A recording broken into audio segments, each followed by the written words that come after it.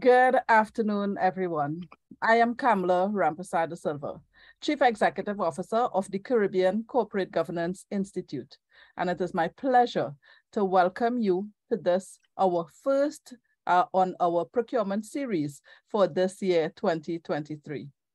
To those of you who are new or joining us for the first time, I want to share that the Caribbean Corporate Governance Institute is a nonprofit membership organization, and we welcome everyone who wishes to join us in our purpose of improving corporate governance practices in the region.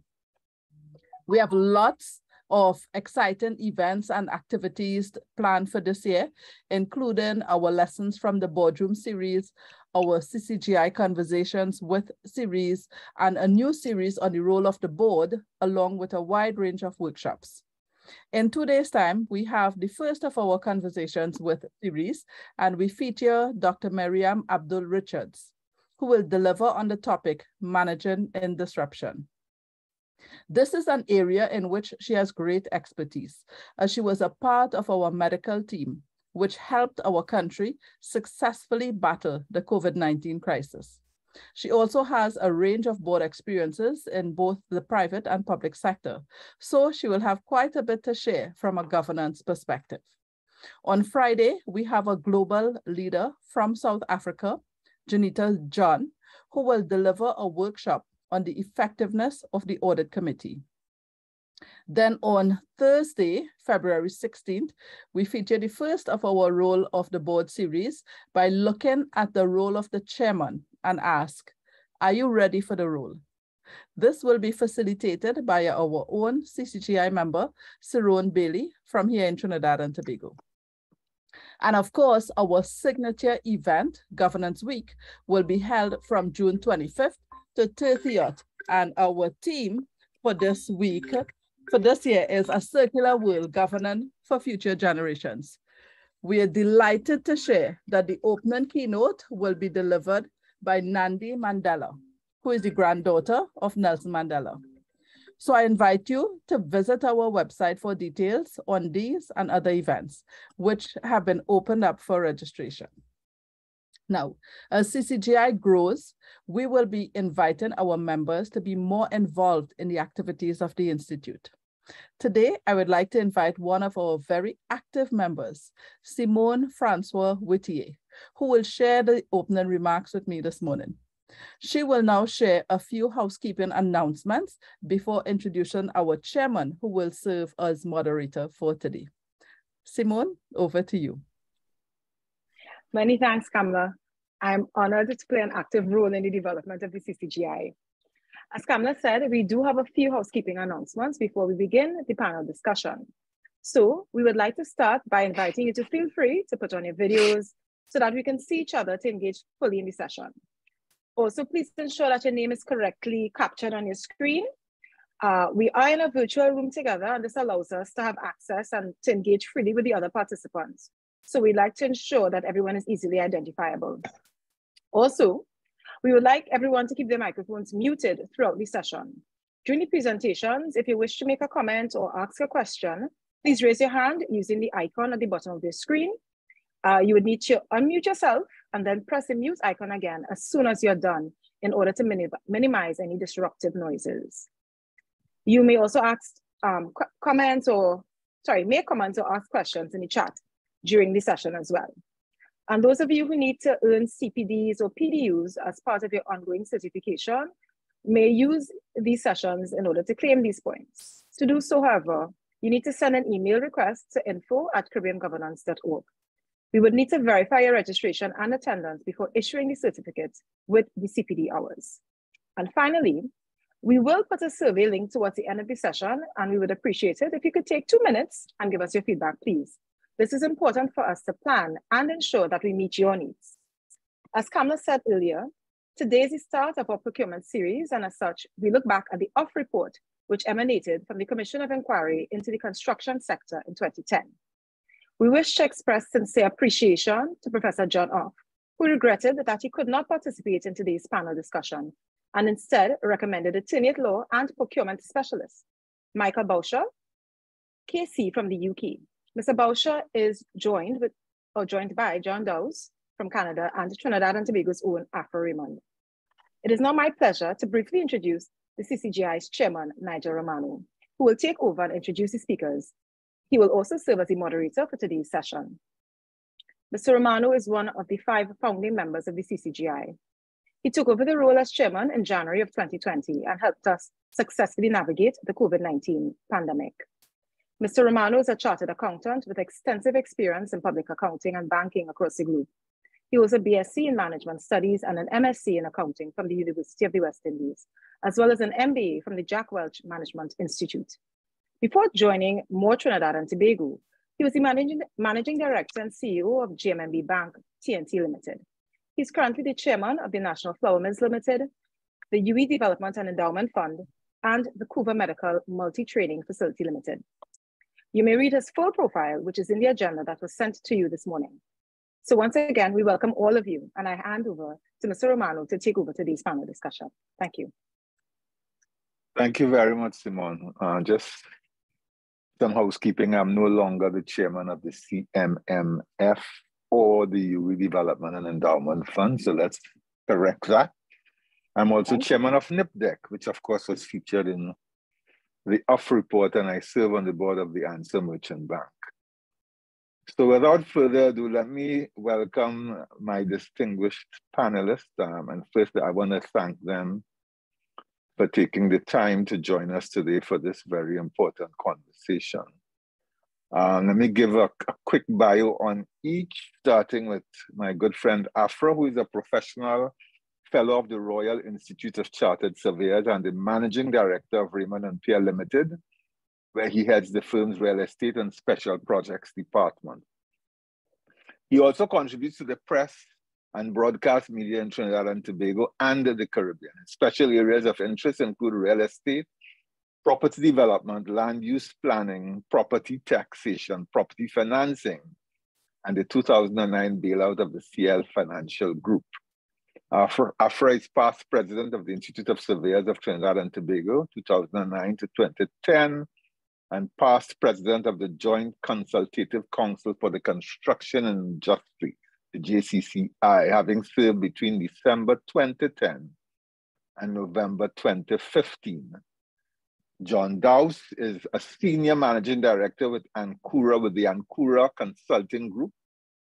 He's qualified in both construction and law and has some 40 years of industry and consulting experience in procurement and the delivery of several complex billion-dollar construction projects in the UK, Europe, the Middle East, the Caribbean, and North America.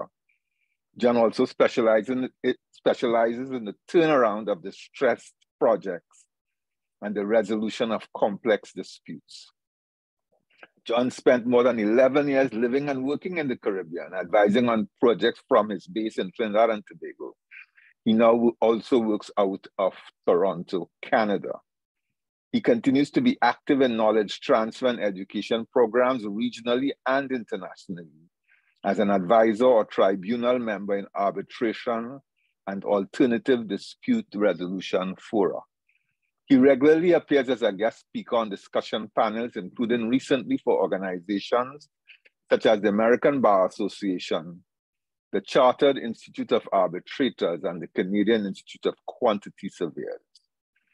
And Michael is a King's Counsel, is a member of the Bar Library in Belfast and the Law Library in Dublin, and practices actively in Northern Ireland, the Republic of Ireland, and England and Wales.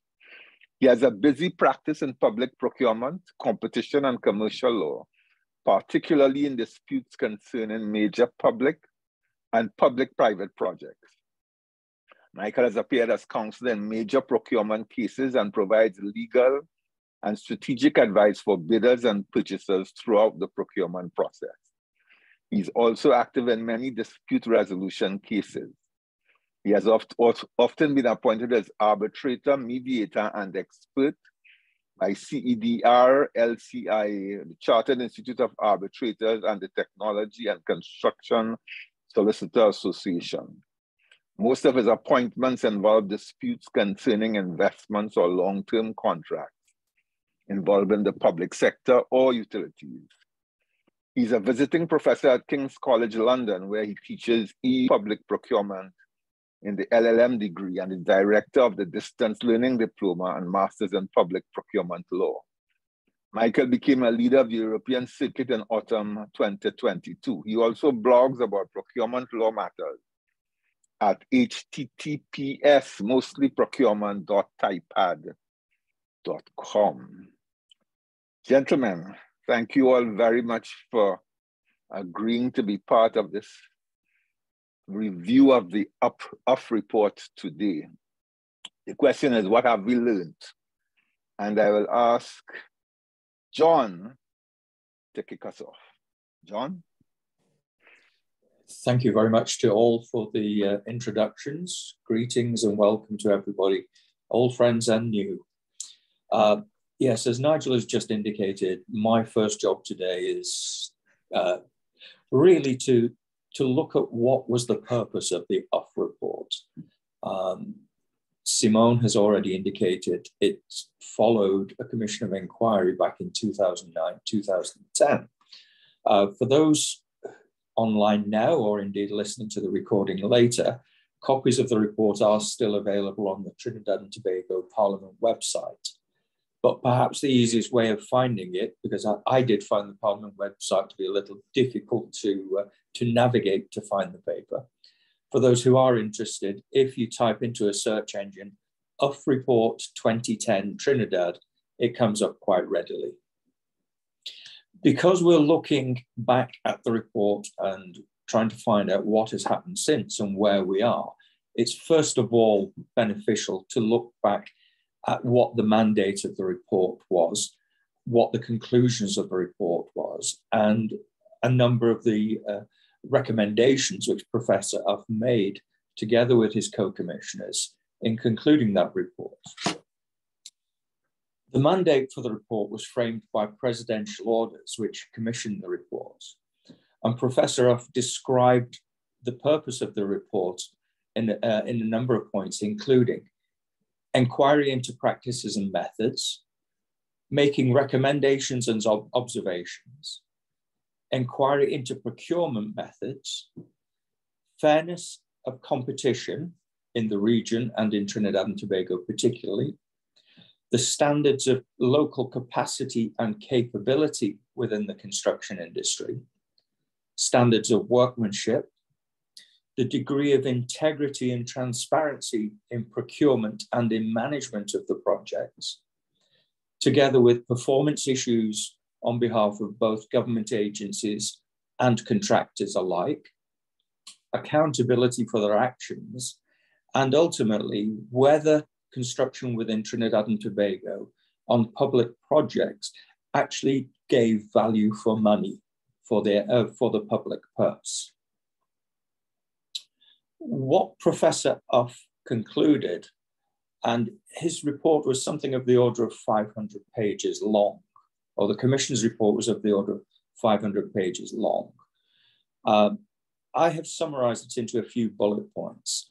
The Commission looked in some extensive detail at a number of projects which are at the time of public interest. They were regularly in the media for failings such as late delivery, overrun, even some suggested corruption.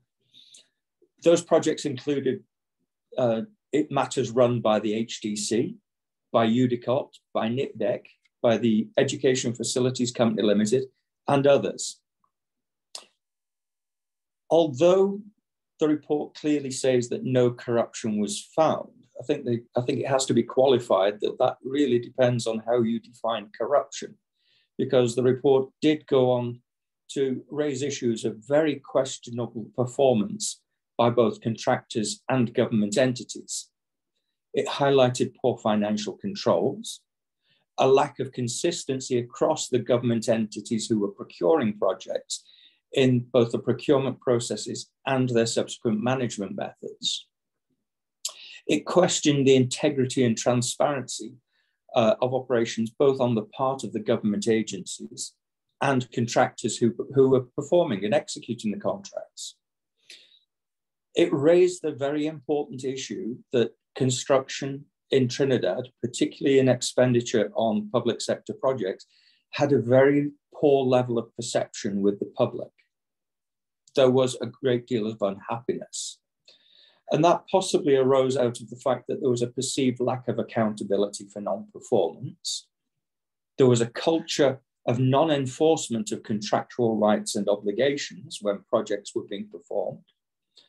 That it wasn't always the case that the right people were in the right area doing the right jobs.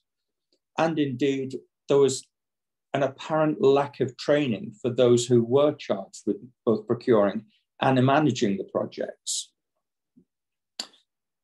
Out of the extensive number of recommendations which the Commission made, and they were wide-ranging, and I think there were about 70 recommendations in total, they can be headlined by a handful of items. And I would summarize it as follows. There is a need to cultivate openness within the industry to address the public perception. Accountability of the industry must be improved through a proper definition of the tasks and functions of the various players. There should be a standardization of rules for procurement across the government entities, that each one should not act individually. And this would also give better governance on behalf of the Cabinet as well. And there should be a series of recommendations industry-wide for good practice. Training should be increased throughout the industry for both contractors and government staff to reinforce existing capabilities and develop new skills as well, to keep Trinidad and Tobago's industry up to date with current practices.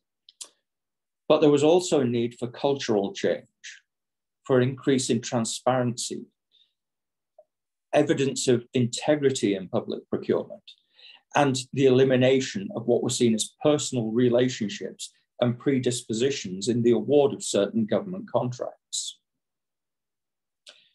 Since then, it's questionable what impact the Uff Report had and just how much of it was actioned, either by government or by the construction industry itself. On the face of it, there doesn't appear to have been much done at all. If one reads the papers on a daily basis, there's a continuation of problems of late delivery of projects and escalation of costs. In the past couple of years, there have been notable court cases involving the likes of the MBD, for example, in identifying corruption and corrupt practices. There is still concern over what actually happened on a number of the mega projects, such as Government Campus Plaza and the Brian Lara Stadium, which ran into hundreds of millions of dollars excess costs and years of delay. And there appears to be no significant changes led by the industry itself. So questions which I'd like to address with the panel today, and very interested to hear the audience participation, is what is preventing the change and how can we achieve change? Is there an awareness of the need for the change? Is there the desire to make the change?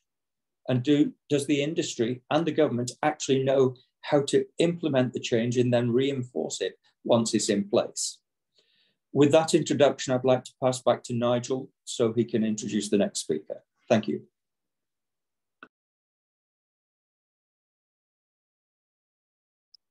Thank you very much, John. I'll now ask Michael to take over the batting, and then we'll finish with Afra before we get into the conversation. Michael? Good morning, everyone. Is it still morning? I think just about, maybe just after. I'm not going to talk specifically about Trinidad. It's a great pleasure to be here and a great honor to be invited to speak at this event. And I'm not going to speak specifically about the Uff Report, although I've spent many happy years working with John Uff, and I remember him talking in great interest about the issues that were being raised by his work on the Commission. over a decade ago.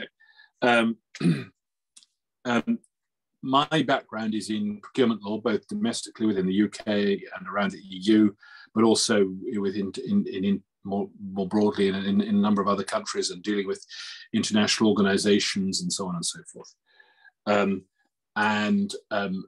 I've nearer to Trinidad, I've been following rather more closely the development of the procurement legislation in Barbados, which is an interesting comparator, which we may get time to pick up in conversation as to how and why that process has evolved a few years behind the Trinidad legislative process.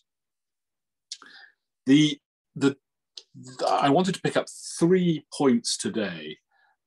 Firstly, to talk a little bit about the policies which are typically invoked in support of the procurement law, what it is that people want procurement law to do, and a little bit about the history of where that comes from, and then talk a little bit about what the problems are that flow from this multi-policy package which arises.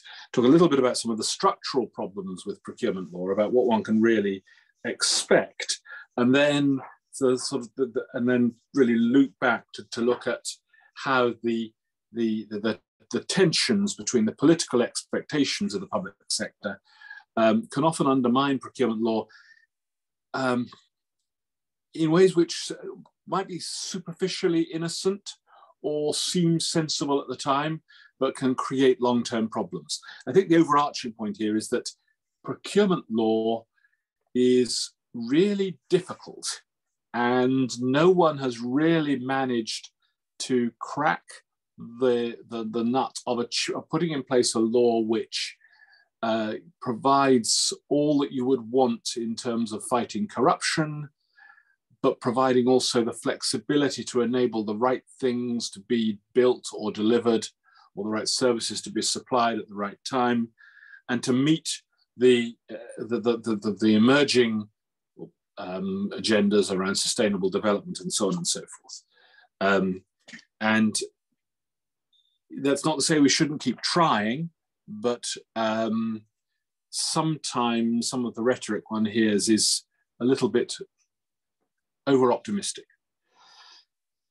The Trinidad Procurement Act, I'll use that as a shorthand, if I may, because it's got a nice long name.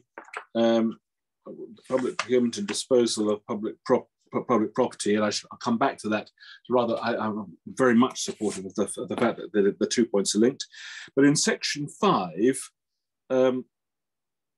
you've as good as illustration as I've seen almost anywhere in the world of the problem of packing every policy you could possibly think of into one section.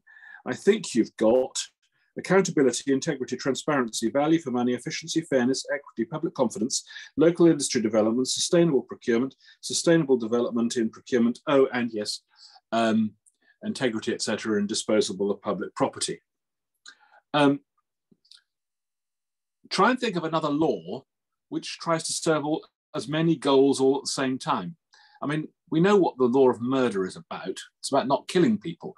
We know about the law of contract is about. It's on the whole about either at best it's got 2 goals. It is asking people to perform their contracts or pay damages if they don't. Not many laws have, I did count them up, is it 14 or 15 different policies to pursue all at the same time? And I fear that sometimes it's just not possible. Indeed, some aspects of procurement law do undermine other aspects. And I'll try and make that good as we go along.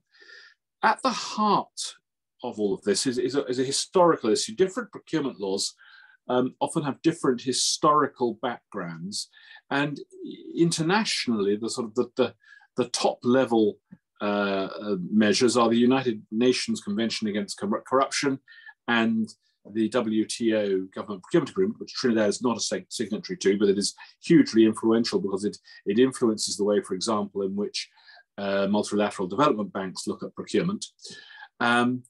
these two measures deal with quite different things. The one deals with corruption, the other deals with issues around market efficiency, integration of market, openness of trade, and also corruption, but all at the same time. And one of the things they all do, because they say it's at the heart of everything, is put transparency at the heart of the process. Well, that's right, and certainly the Trinidad law puts transparency at the heart of the process. But it's important to remember that transparency itself means a lot of things. In most procurement laws, including the Trinidad law, transparency means at least telling people about the opportunity to compete for a contract. So telling people what's going to happen. Secondly, once you've announced your competition, telling people what it is they're going to compete for and what the rules of the process will be, how you'll evaluate, basically setting out for bidders the rules of the game. Then thirdly, applying the process as you said you would apply it. So it's no good setting out the rules of cricket in a particular way if you don't have umpires who understand the rules of cricket and actually do that. That's part of transparency. If the umpires come and apply the rules of baseball when you turned up to the Brian Lara Stadium, everyone's a bit surprised. That's not true. That is inconsistent with transparency, but it's different. Then disclosing the outcome, absolutely crucial, disclosing the outcome in a way that can be challenged. Now that of course depends a bit on what your challenge process is, but you've got to be able to, at the very least, to tell the losing bidders why they lost, so that if necessary, they can, in the Trinidad the context, they can go to the Office of Procurement. In other places, they can go to the tribunal or to the courts, whatever it is. And then finally, and something which has really come up with a real vengeance in a number of countries over the pandemic, is public interest transparency. This is all fine, but everything I've talked about up until now is a little world in which the players are all the bidders and the authority and maybe an outside contract auditor. What about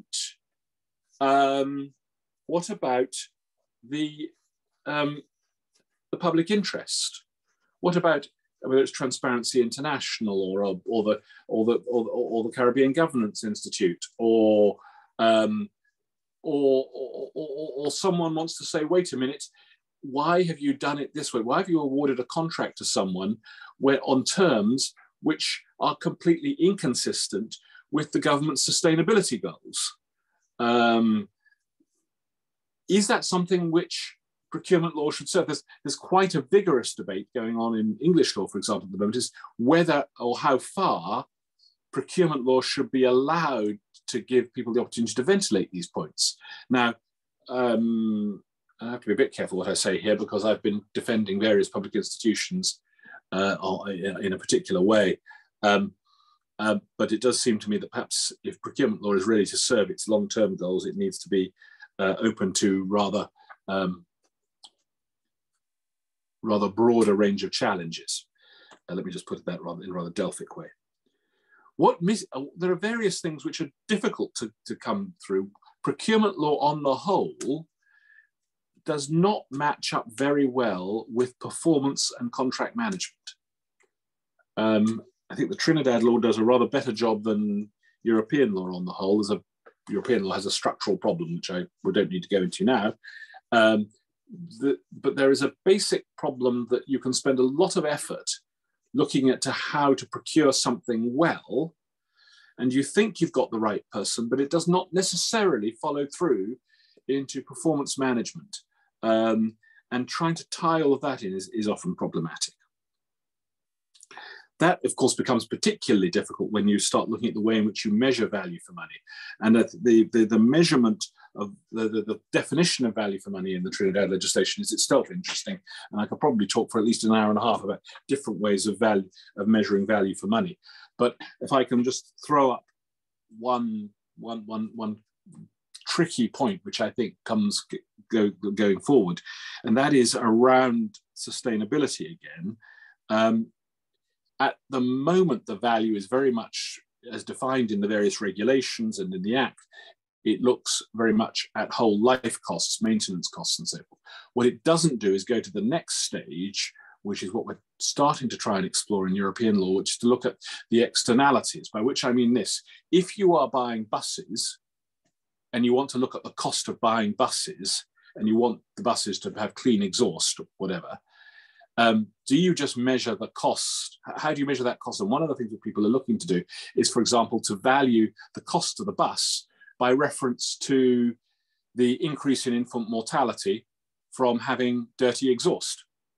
How do you try and tie that into the cost? Because to the state, a dirty exhaust is an expense to society far beyond the value of the bus. This becomes a real complication going forward because, and I can illustrate this very starkly in a sort of cultural difference one sees across Europe. In Europe, we have a number of different pressures in public procurement, and it's almost become almost a sort of national stereotype. If you talk to Norwegian or Swedish or Danish procurement lawyers, they're absolutely obsessed with the environment, with sustainability, and so on and so forth. They will tell you that the number one thing should be sustainability, and is this contract going to deliver the best result for the long-term for creating a circular economy, meeting environmental goals, and so on and so forth. If you talk to a procurement lawyer from Romania, Bulgaria, or Greece, they will say the only thing that really matters is to squeeze corruption out of public procurement. And every time you put in one of these complicated criteria about the environment, all you're doing is giving a local criminal the opportunity to set up a corrupt, fake certification operation for the certification of whatever it happens to be. And all of these softer factors bring the potential for corruption into the bid evaluation process. And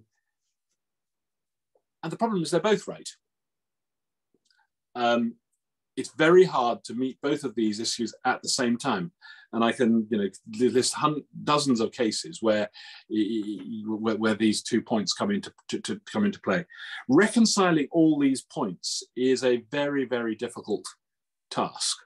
And that is where I think I think it is very interesting and very important that the heart of the system should be an effective regulator that is able to really look at the nuances of each procurement and the requirements of each procurement, and in reviewing what has happened, have powers to investigate in some detail what has happened and whether or not the particular requirements of that procurement have been met.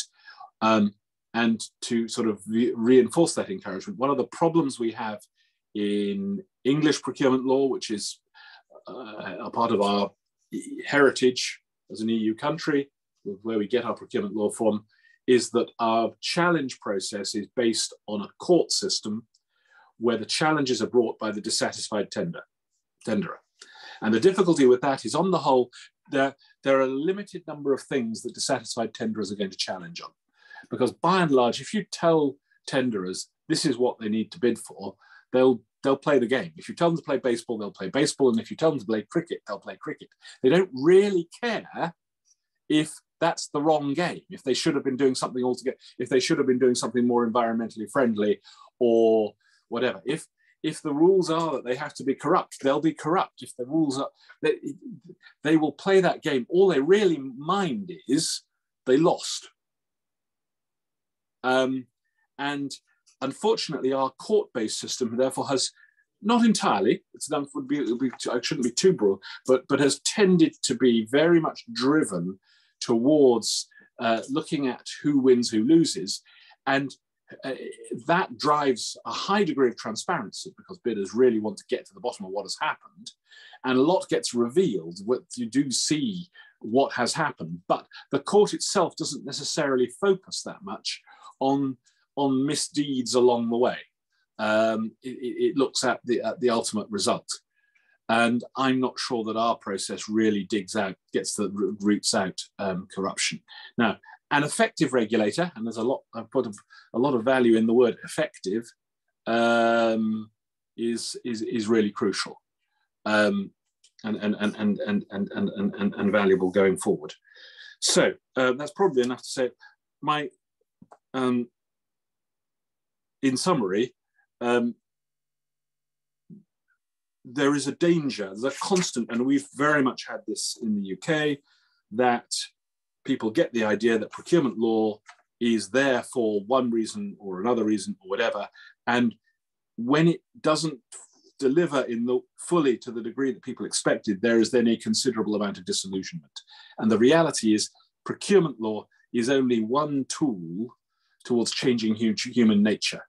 We are dealing about, particularly when it comes to corruption, we are dealing about the worst, most venal instincts of human nature. And one little law is not going to fix that. And one needs to guard against the sort of cynicism and disappointment that flows when one discovers that procurement law can only do so much to achieve that.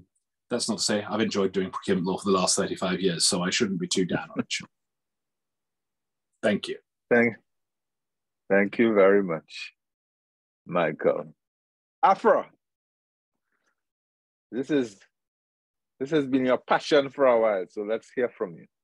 Okay. Colleagues are hearing me fine? Very clear. Good. Hi, good afternoon. Thanks for inviting me. And it was lovely listening to John and Michael speak on the Uff Report. Michael, you were more on the procurement law, but that's also of tremendous interest and central to this concern of ours. Let me start off by saying that the importance of the Uff inquiry was that it was an inquiry into the public sector construction industry. Okay, that was in terms of engagement, public sector construction industry. And it was an inquiry called by a government in power. Normally commissions of inquiry are called in the seesaw of politics. So this party is in power and they would invoke a commission of inquiry against something that that party did. Very seldom does one have a commission of inquiry called by a sitting government into an ongoing operation, which was described by the Prime Minister as flagship. Uff, which is at the center of the inquiry, the urban development company of Trinidad and Tobago, was considered by Mr. Manning, and he said it repeatedly, Uff was this flagship of the state sector. And Mr. Calder Hart, who was the executive chairman of Uff, a white Canadian emigre, Mr. Calder Hart was in fact Mr. Manning's most valued public servant. So we have to place the thing in context to see its importance. And the timing is very important because at that point the country had literally endless money, which is really at the root of the problem. I was involved in it because I was one of the people calling for the inquiry. Transparency was calling for the inquiry. The Joint Consultative Council for the Construction Industry was calling for the inquiry. The current Prime Minister, Dr. Keith Rowley, he became a political, dissident within his own cabinet and was eventually fired for it. He was calling for the inquiry. So there was a cross-section of us, Winston Riley, Eli Elias, a cross-section of us were calling for an inquiry into what was happening at Uff and in the wider construction sector. And I want to make some points. I actually testified at the inquiry, okay? I was one of the witnesses who gave testimony and I have a folder of evidence and my name is in the inquiry and so. But I want to talk a little bit about what are the big lessons we learned coming out of this? What are the big things we learned? The first thing that we got to remember, which some of you listening may not be aware of, but I'm here to have this conversation with you.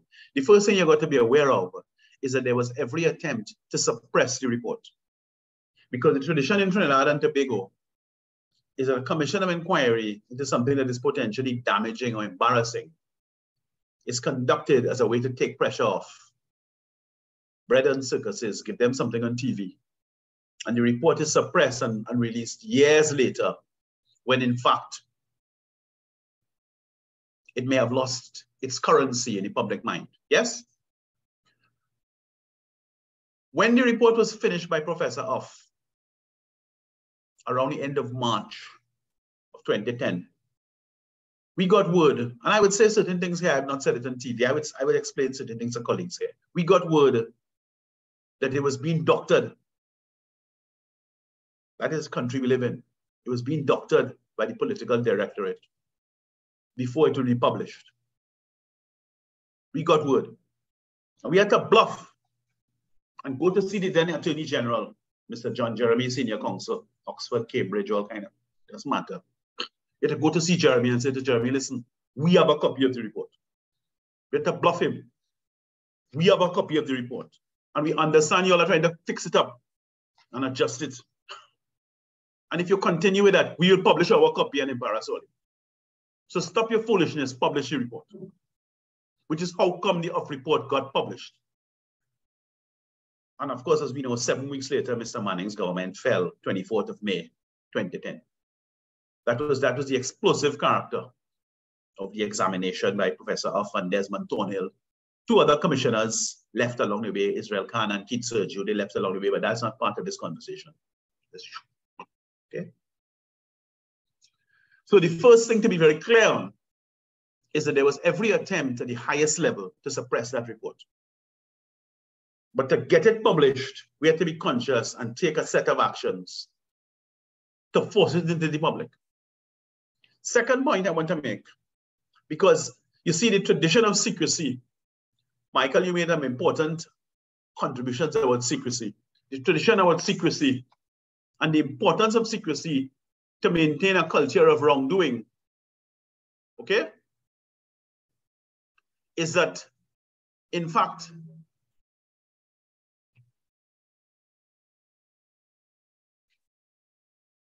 after the report was published in about April of 2010, and of course, Mr. Manning called an election soon afterwards. Just for those of you wondering, I called the name earlier on, Cole Lahad, the white Canadian emigre.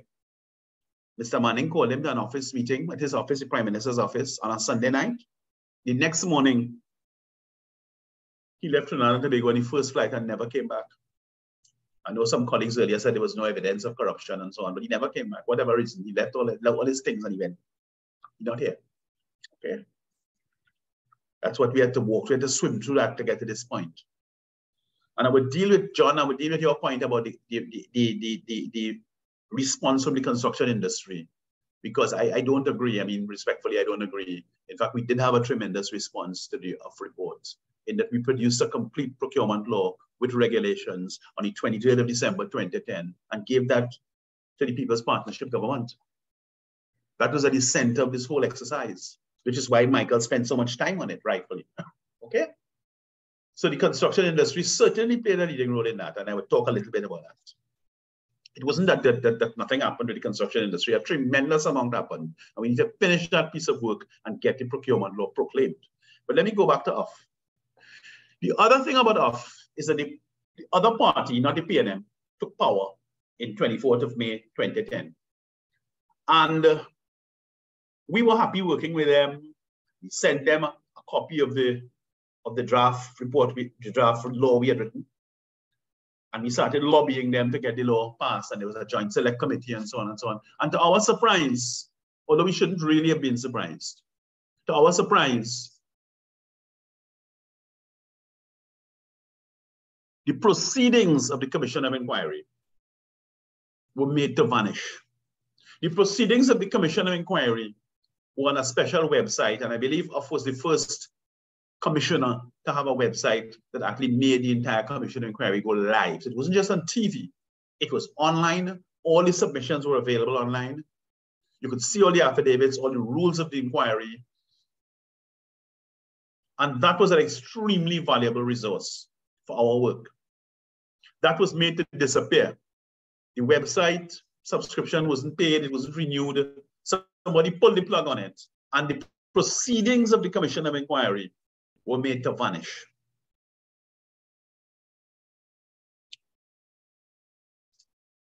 Some of us are very suspicious and cynical. I am one of those people, that's why I said us. And I had been on site on that website with my colleagues. I have some IT colleagues who work with me, and we had ripped the whole thing, so we had the whole thing saved. So despite the effort by the succeeding political administration to suppress the revelations because the report was already out. But the actual testimony, who said what, when, how did he answer that question, how did she answer that question, that was suppressed. I've got copies. So the Uff Report is a signal moment in the country's history, indeed, in terms of our development going forward. The other issue I wanted to say about Uff, the third issue, so the first one was about the suppression of the report. The second one was about the disappearance of the proceedings. And the third point is about the focus of Uff. You see, the first phrase in the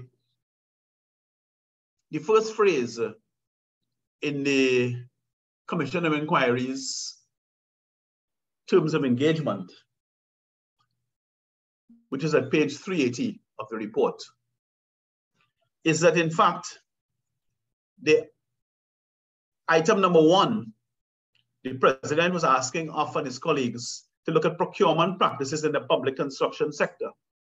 And it's my respectful view that in terms of what item number 1 was front and center, the report examined a lot of important things, a lot of interesting things, a lot of truths were uncovered, but in fact, the decisive thing, in my opinion, was not really examined. And the decisive thing is the lack of a needs assessment.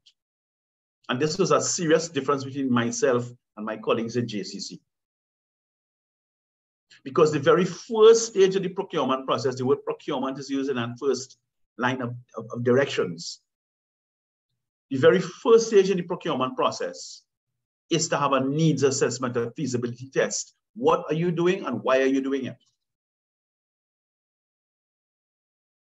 Colleagues in JCC didn't agree with me. The concerns that were expressed by those people, including Dr. Rowley, were about improper tendering, the possibility of bribes, improper assessment of tenders, the over award of contracts to foreign contractors, particularly Chinese. That was the agenda that was being discussed. And I had a different agenda. My agenda is that even if all those things were satisfactory, what is the point if the billions that we are building and the projects that we are concerned about are unnecessary and the country ends up saddled with white elephants, which is what we've ended up with. Every single building in Port of Spain, half of our capital city was rebuilt. Every single building in Port of Spain would fail a feasibility test, irregardless of whether they were properly tendered or just done by a local firm or local engineers. All of that stuff is subordinate. The reason that point number 1 in the procurement cycle is needs assessment is the point I'm engaging with here. Okay? So it is reflective. So you had Professor Uff, who's a QC, he's a lawyer, KC now, and a professor of engineering, PhD in engineering. You had Israel Khan, who's a criminal lawyer. You had Keith Serju, who's a civil and structural engineer. You had Desmond Tornell, who was a former permanent secretary. And the actual decisive question within the needs assessment of financial feasibility was never examined. It wasn't examined, it's not mentioned in the report. And I consider that to be a serious gap, and I'd like us to talk more about it as we go forward. There's also some of the interesting things, I'll run through 3 or 4 before I wrap up. Some of the interesting things in the report were that, in fact, there was a tremendous amount of detail given about corruption. I would mention one example for you all, which is the Brian Lara Cricket Academy. Okay, and Professor Uff talked about it at length in his report. Pages 147 to 154 of the report. He details the tremendous number of wrong payment certificates issued from Unicot to pay Hafiz Karamat. The chief financial officer of Unicot at the time was Sophia Noel, FCCA. Okay, and her evidence is in here. Ms. Noel's evidence is in here, which is cross-examined by Professor Uff, and is being examined on the question of backfitting and so on and so on. So this is a matter of record. This thing was published in April of 2010. So it's not correct in my respectful view to claim that there was no evidence of corruption. Because in a private company, somebody being found unable to explain those sorts of payments of millions would have lost their job and probably their professional letters. It didn't happen in this case. That's all part of the political melee and the cloud of confusion, carefully crafted. The absence of a written contract, I think at page 220, we mentioned that HDC, the Housing Development Corporation, had 64 large projects and 591 small projects. That is the total of all the projects HDC had at that time. Large projects are over 50 million TT, and none of those projects had a written contract. So that's an important finding. It didn't make its way into the 91 recommendations, but it's an important finding. Another one, holding to account. John, you mentioned it, and I'm not going to repeat your point. You made the point very well, John Dowes, about the whole holding to account question. That in fact, contract terms are not routinely enforced, and there's only one contractor who enforces them. We know that is my erstwhile colleague, Emile Elias. He enforces them, okay? There's also local versus foreign contractors. Recommendation number 43 actually speaks about the fact that local versus foreign contractors are, that the local contractors should receive some financial benefits to compete with foreign contractors, and that in fact there's little difference in the quality of the workmanship between the people. And in fact, at page 296, paragraph 34.2, this is very interesting for those doubters out there. Here's Professor Uff, the first sentence of the paragraph. First, in relation to the capability of the local industry, we have seen nothing to indicate that local contractors and consultants are not capable of producing high quality work and of undertaking complex projects, subject, however, to certain limitations based on capacity and experience, where the use of foreign contractors and consultants is justified. In other words, the quality of the output from the contractors and the consultants was equivalent to the quality of the output from the foreign firms. And then, of course, there's three final points to finish off. There's the cabinet control of state enterprises. That's a big question. How much control and how does cabinet control a state enterprise? Should cabinet control a state enterprise? In other words, a company incorporated under the Companies Act, which sole shareholder is the state. How is that control exercised? And the procurement law actually deals with that. We can get into that in the Q&A. Then there's the question of consultation, item number 17 of the 91 recommendations, where in fact, it makes consultation a very strong recommendation before any development is undertaken. And my final point is that tender evaluations, which is item number 39 of the 93 items, and that is at page 308, actually says that in fact, tender evaluations need to be done in as transparent a manner as possible. Those are the main substantive findings of the inquiry, in my view. They don't all correspond with recommendations, but that is my reading of the report. I've read it over and over and over and over the years. And we have not implemented most of it, and we are paying the price. As you said very, very carefully, you said that, John, we pay the price for it. So I would close up at this point and open the floor. Nigel, back to you, Chair. I'm back to Thank you very much. Thank you very much, Afra. I want to focus on your needs assessment, and I want to do that by referencing the latest ISO standard on governance.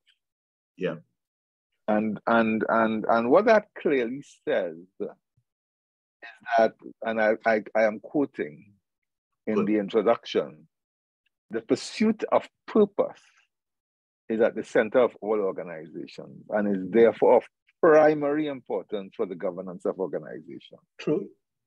Good governance of organization lays the foundation for the fulfillment of the purpose of that organization in an ethical, effective, and responsible manner in line with stakeholder expectations. It goes on to say, good governance means that decision making within the organization is based on the organization's ethos, culture, norms, practices, behaviors, structures, and processes.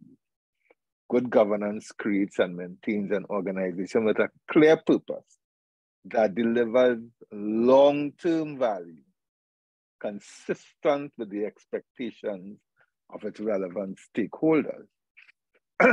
For me, the point is, and I think Michael alluded to it, the procurement legislation is one weapon in an arsenal. And without, as you said, I mean, you refer to it as needs assessment, the what and the why. For me, that's the purpose. So if that purpose is not clearly defined and articulated, then how you achieve that purpose in the absence of purpose, you know, anything goes. And I would appreciate if you gentlemen, we can start with you, Afra, kind of deal with that and the importance of procurement legislation or any form of legislation designed to either prevent or detect corrupt activity in the context of that purpose. Nigel, hi. I will give my answer. Thank you. I will give my answer in the form of a worked example. Because apart from giving testimony, Professor Uff actually gave me the opportunity for a precious 10 minutes to question the kingpin called the heart. There was a lot of lawyers who were very concerned because a non-lawyer was going to exercise their privileges. I wasn't concerned. I knew what I was going to ask. I'm a very focused person. And I remember saying to Hart, of the very many projects you built, the commercial projects you built in Port of Spain, did you conduct feasibility tests? Yes or no? Very focused. He said, yes. In fact, only in one project. And I said, really? Which project was that one? Because I don't know. Which one of the ones you did? There were many of them. He said, International Waterfront Center, where Hyatt is. I said, okay. I said, let me ask you another question. What was your break-even rent? What was the figure you got per square foot for your break-even rent? He said to me, about $20 a square foot, which at that time was ridiculous because the highest rent in Port of Spain at that time was $12 a square foot. So at 20, as they say in Trinidad, you're bust on your average. Okay? I then said to him, 20? He said to me, yes. I said, so what figure did you use for the land? Did you include land in that? He said, no, we didn't include land. That is the sheer intellectual dishonesty that has beset us because of failing to address this question. So it's like somebody going to a bank manager, Nigel, you were managing director of a bank, with a business plan to open a food company to sell chicken and chips. And they have all of the costs, the boxes and the napkins and the janitorial services and the drinks and the security and the air conditioning and the lights and the furniture and the equipment in the kitchen. And the one thing they don't have in the feasibility test is chicken. Because it's a chicken business, the first thing you have to buy is chicken. A construction project, the building has to stand somewhere. You can't be doing a project on arguably the most valuable land in the country and you allocated a value of 0. That is high-level fraud. And at that point, I said to Uff, no more questions, and I left because I had him. But they weren't concerned with that, the Uff people. All the other people who were in the room who were arguing, they weren't concerned with any of what I was concerned with. I mean, and I'm bringing it here. Let's debate it. So thanks, Nigel.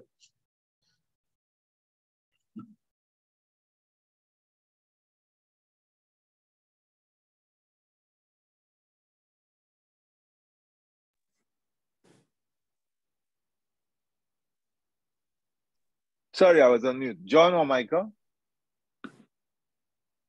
Michael, would you like to take the lead?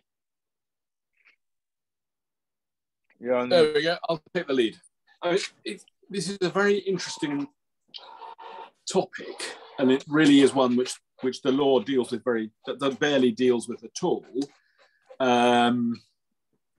save in perhaps one significant respect. This whole question of, as it were, commissioning the wrong thing. You know, people talk about corruption, but it is just as bad an abuse of public money in my mind to build a project which you don't need or is willfully over expensive. You may argue about who's benefiting from it. Well, it'll be obvious that some people are benefiting from it. They might be the people who did the original planning. I mean, it may be that the state or some parts of the state have an institutional bias or need to have big projects because it justifies the existence of this department or that department or whatever. I mean, there's any amount of explanations you can give. But what is really interesting is of course, history is littered with these badly planned projects where the costs in terms of construction cost, in terms of environmental cost, are willfully undercosted, and the benefits are willfully overvalued, and it's very hard to attack that because other than through some serious independent audit function, society doesn't really have a very good way of dealing with this. And there'll always be someone to say, oh, well, you know, if we had, you're just being a bean counter. If there were always bean counters around checking every new project, we'd know that, you know, the Romans would have never built the Colosseum and the Egyptians would have never built the pyramids. And, you know, there's always, you need something. These grand things need someone to take a grand gesture. I mean, I think I need to be a little bit careful what I say. It's very much an ongoing project. I mean, it seems to me that the high-speed rail line currently being built in the UK has all the makings of this exact problem with knobs on. I've been litigating. I think I can say because I've been litigating only against HS2 rather than for them. I can't claim any special knowledge. It's only what I read in journals like New Civil Engineer and so on and so forth. But politically, but clearly that was a project which, to some extent, exists only for political reasons. A dying Labour government decided to announce it at a time when it looked like a good way of getting credit with constituencies in the north of the country, sort of almost dared the incoming Conservatives to cancel it. They didn't dare cancel it because it would have made them look like as if they were anti-Northern. But ever since then, it's been sort of, well, why do we really need this? I mean, so when eventually in 20 years' time it exists, I'll be able to get from London to Manchester 20 minutes faster, and the country will have spent how many billions in the way and the cost, and done how many billions of pounds of environmental damage. What on earth is it? You know, why was this really the right thing to start? Now, all that money will have been spent, but at the very least, that money could have been spent on hospitals we need or other things which we need much more urgently than a railway line, which has become largely just a sort of political thing. Now, my great hero in all of this, I don't know if you've met the rest of you, I'm sure have come across him, an individual called Blent Flyvberg, who is a professor at the University of Oxford, who's written some great books. One called Mega Projects and Risk is probably the most readable of them. And he's just about to bring a book out, I think next week, next Friday, called How to Get Big Things Done. And I have no financial incentive here. I don't know him personally. I have I am not getting any revenue by plugging his book, but I do order his book on Amazon. How to Get Big Things Done. It's Flyvberg, Flyvberg. He's a Danish professor at Oxford. And I mean, it is fascinating, his analysis of this sort of institutional bias towards ending up building the wrong things to benefit the wrong people. Now, I think he takes it slightly too far, and because he, for example, will be very, very critical of the Sydney Opera House, which he would say was, you know, badly planned, went wildly over budget, blah, blah, blah, blah. Now, it may be because I like opera or because I like grand architecture. I think it was a worthwhile thing to build the Sydney Opera House. But you certainly don't need to fill your city with 50 Sydney Opera Houses. At most, you need one. And you certainly don't need your entire civil engineering sector churning out white elephants. There's a balance to be struck between maybe 1 or 2 white elephants every couple of decades, and then for the rest of the time building what the people really need. Anyway, I'm not sure that was any of that was relevant to the question, but I will shut up and let John move on. Thank you, Michael. And thank you, Michael, and thank you for stealing my thunder. I was going to refer to Ben Flyberg as well. I'm glad you assassinated his name before I did. If anyone has the opportunity of researching him, his papers are wonderful. He has written many, many papers. May I suggest you type his name in the comments? I'll do that while John talks. Yeah, go ahead, John. Okay. Thank you, Michael. Okay, you carry on. Thank you, Nigel. He has written many, many papers, all on the subject of prominent infrastructure project failures, mega project failures. It's important to recognize that no island is an island in this respect, that every country struggles with the procurement and execution of mega projects. And everyone, as Michael has just noted with regard to HS2, and perhaps you just have to look at the Cross-London rail link to see multi-billion pounds over budget still not complete. The feasibility and the validation of a purpose before you execute is very important. I agree wholeheartedly with that. And when we look at it, you have to question it. Here in Toronto recently, Doug Ford, who is the Premier of Ontario, announced an expenditure of $10 billion on a highway that someone said would actually save each commuter 30 seconds on their journey. You have to laugh at that. I can see Afra chuckling at that. You have to laugh at it. And I think this is where, I cannot remember Ben Flyberg's exact phraseology, but he refers to misrepresentation and deception. And it's become colloquially corrupted to those who are involved are either fools or liars. They deceive themselves or they deceive the public. And this is the important thing to consider when looking at public procurement. What degree of political bias is there involved in it?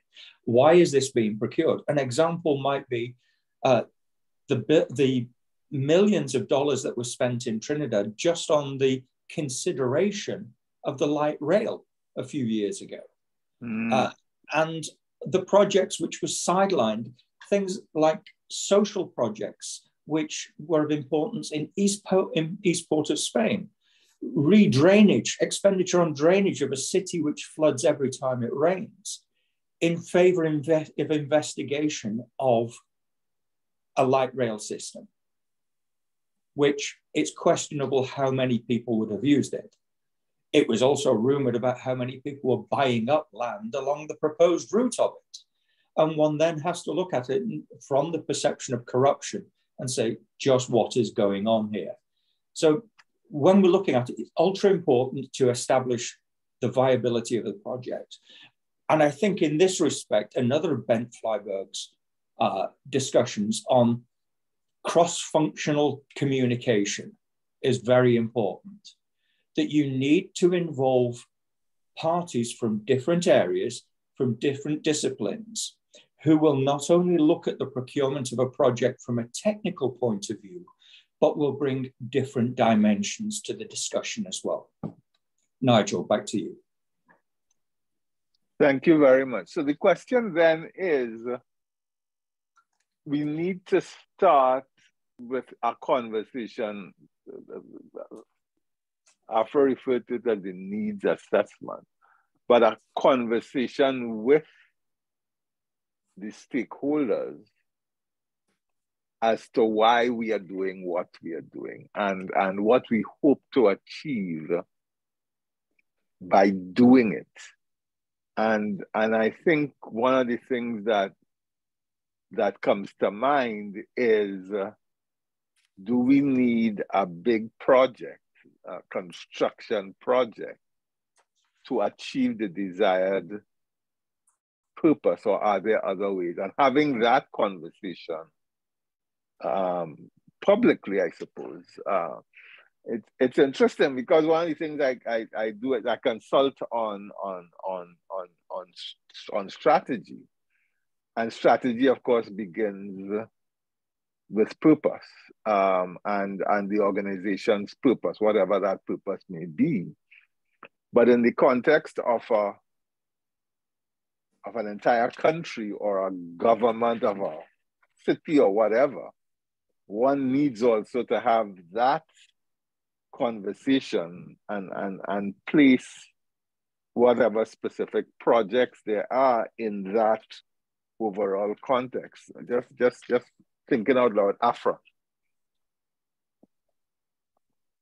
Right, Nigel. I just wanted to read, I'll paste it into the comments so everybody can see it.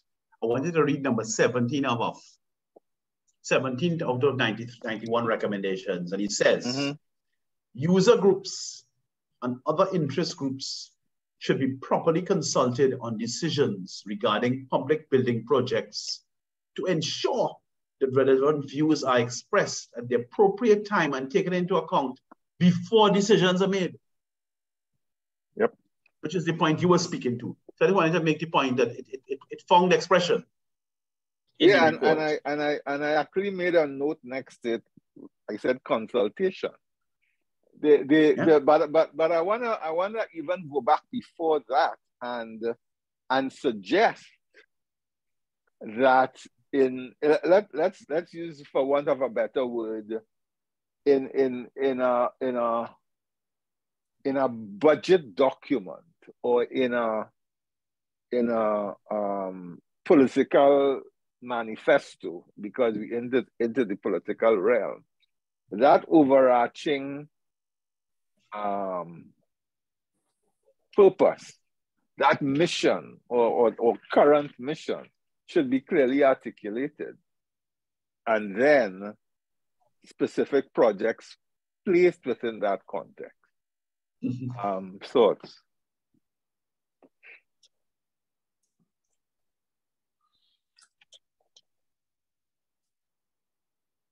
I mean, there's an issue also as to what are the interests you are protecting against.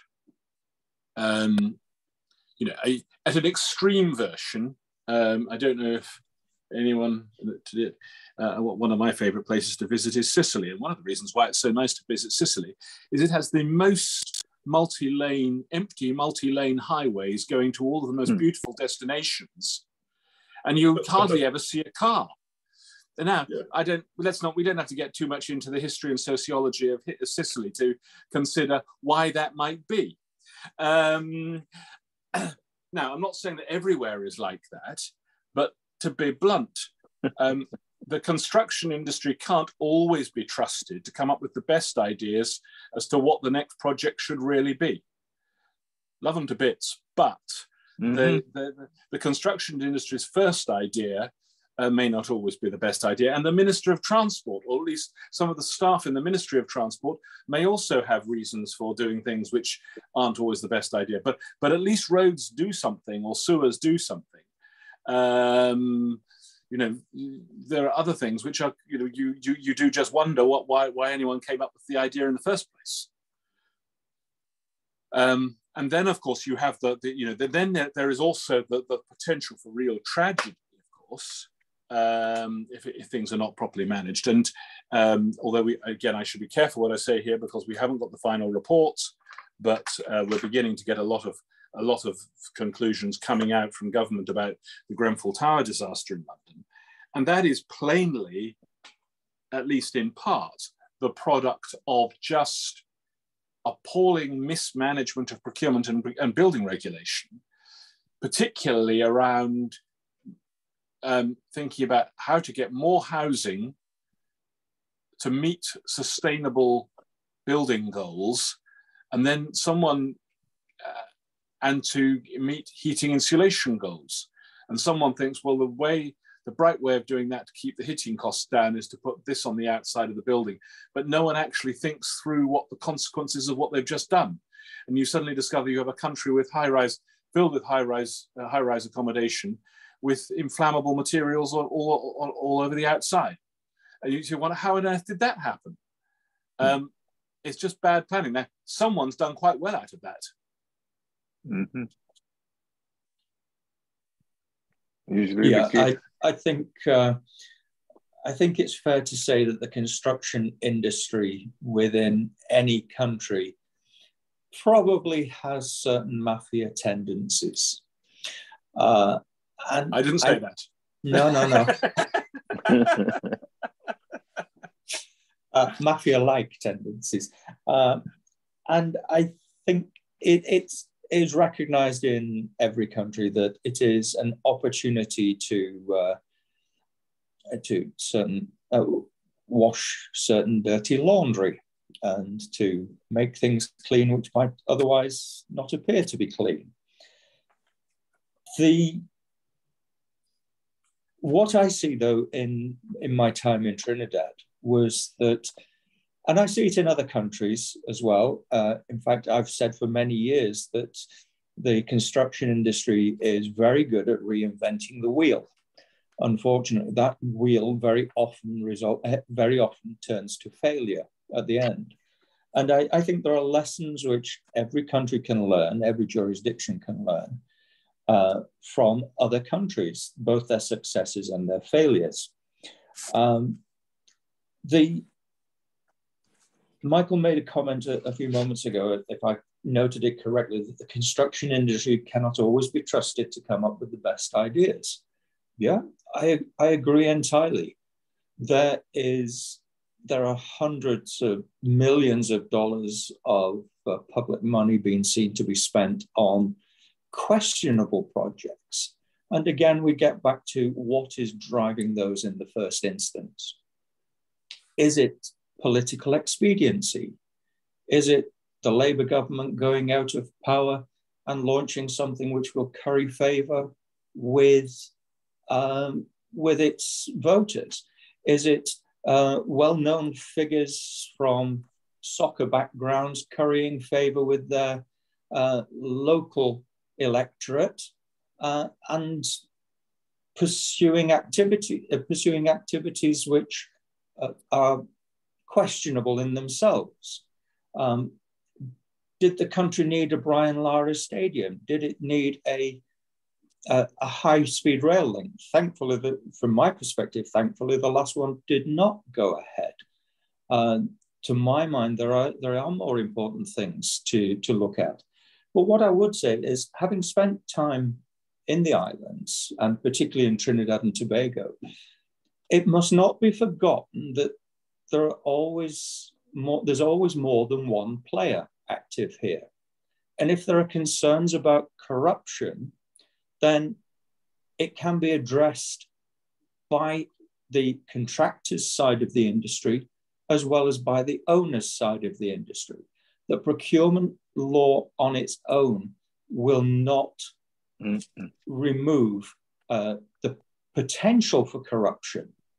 It needs far more training. And this was an aspect which was brought up by John Uff and the other commissioners, that training was needed, that it was not just a matter of going to university, coming back to the islands and standing still afterwards, that there is a constant evolution to be done in the industry.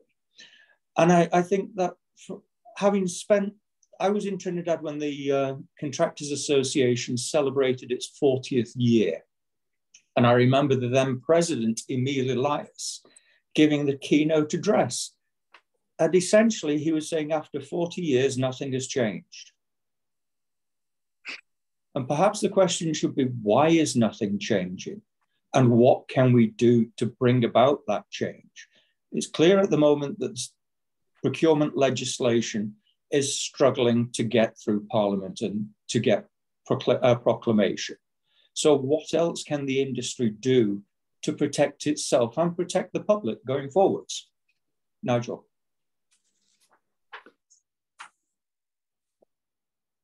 Thank you very much. Well, why don't I ask Afra for that? Or anybody else for that matter? We can open up the conversation. But Afra, how would you respond to that? Well, I'm trying to obey our agenda and stay to the Uff Report, okay? And I would bounce with you, John, because you made a point that was very tantalizing. I can't help responding to your point with respect to the Brian Lara Cricket Academy. I dare say the two projects I've spent the most time discussing was the Brian Lara Cricket Academy and the Cleaver Heights project at Cleaver Woods that Elias was involved in. And what is striking, because for those people listening to this, colleagues who are listening to this in this seminar today, and I'm going to use this to demonstrate what it is I'm saying within the covers of the Uff Report about the lack of attention to the question of needs assessment of feasibility. I've spent a tremendous amount of time analyzing the Brian Lara Cricket Academy. Their payment certificates that are dissected. A consultant, Jerry McCaffrey, flew in from Scotland. They analyzed everything to death. Really good work. I'm not going back over that ground. And they made a lot of startling findings about the extent of the wrongdoing. And he even said painfully at one point, they didn't know how much money was missing. How much money had been misallocated. Let's use the phrase misallocated. Happy phrase, misallocated. They didn't know how much money had been misallocated, but it was certainly in millions. But the most interesting thing about the Brian Lara Cricket Academy is this, which of course the report is entirely silent on. If you leave San Fernando, and this is for the local people, if you leave San Fernando and you get onto this Solomon Ochoa Highway and you're heading north, and you get to the breast of the first hill after you leave San Fernando, the Brian Lara Cricket, and you start descending gently, the Brian Lara Cricket Academy is just on your right. If you pull your car over into the emergency lane and you stop your car, and you look just off to your left, not far away, just off to your left, there's another stadium there. The Manny Ramjohn Stadium is right there. And one has to ask the question, in a country of 1.4 million people, what in heaven's name are we doing with 10 stadia? We have the Queen's Park Oval. We have the National Stadium, the foreshore. We have Dwight York. We have so many Manny Ramjohn. The one in Arima, Larry Gomes. 400 and 300 years from now, when people come, going back to Michael's remark about the number of highways in Sicily, 300 or 400 years from now, when people come back to Trinidad and Tobago, archaeologists, and we're all gone and they're sifting through the remains, nobody will be able to make sense of it. This place must have had 20, 30 million people to have this many stadia. It must have been a nation of Olympic champions. Because even in a city like London with 13 million people living, you don't get two stadiums next to each other like that. It's perfectly ridiculous. So the most ridiculous feature of the Brian Lara Cricket Academy, the report is just not concerned with that. He's concerned with things and the American company stand and a whole lot of analysis of the engineering issues coming out of the project and the financial issues. But the feasibility and necessity issue, silence. And that is something that will come back to bite us, the number of white elephants. Nigel, you said it earlier on, you have one every 2 decades, but otherwise it's going to sink us.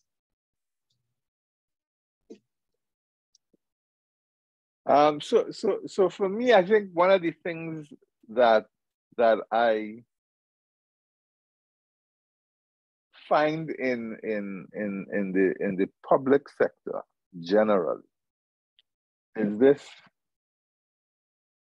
I suppose, disposition to build new as opposed to properly maintain what exists.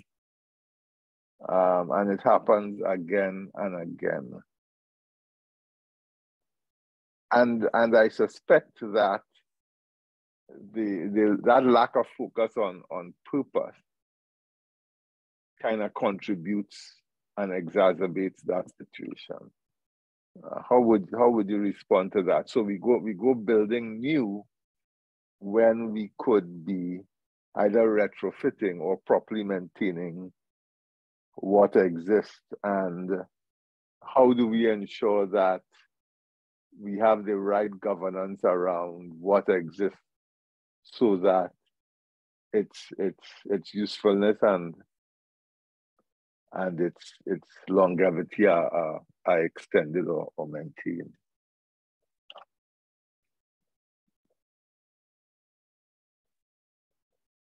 Okay, I'll stick my neck out, shall I? I think that is historically, Nigel, a political problem.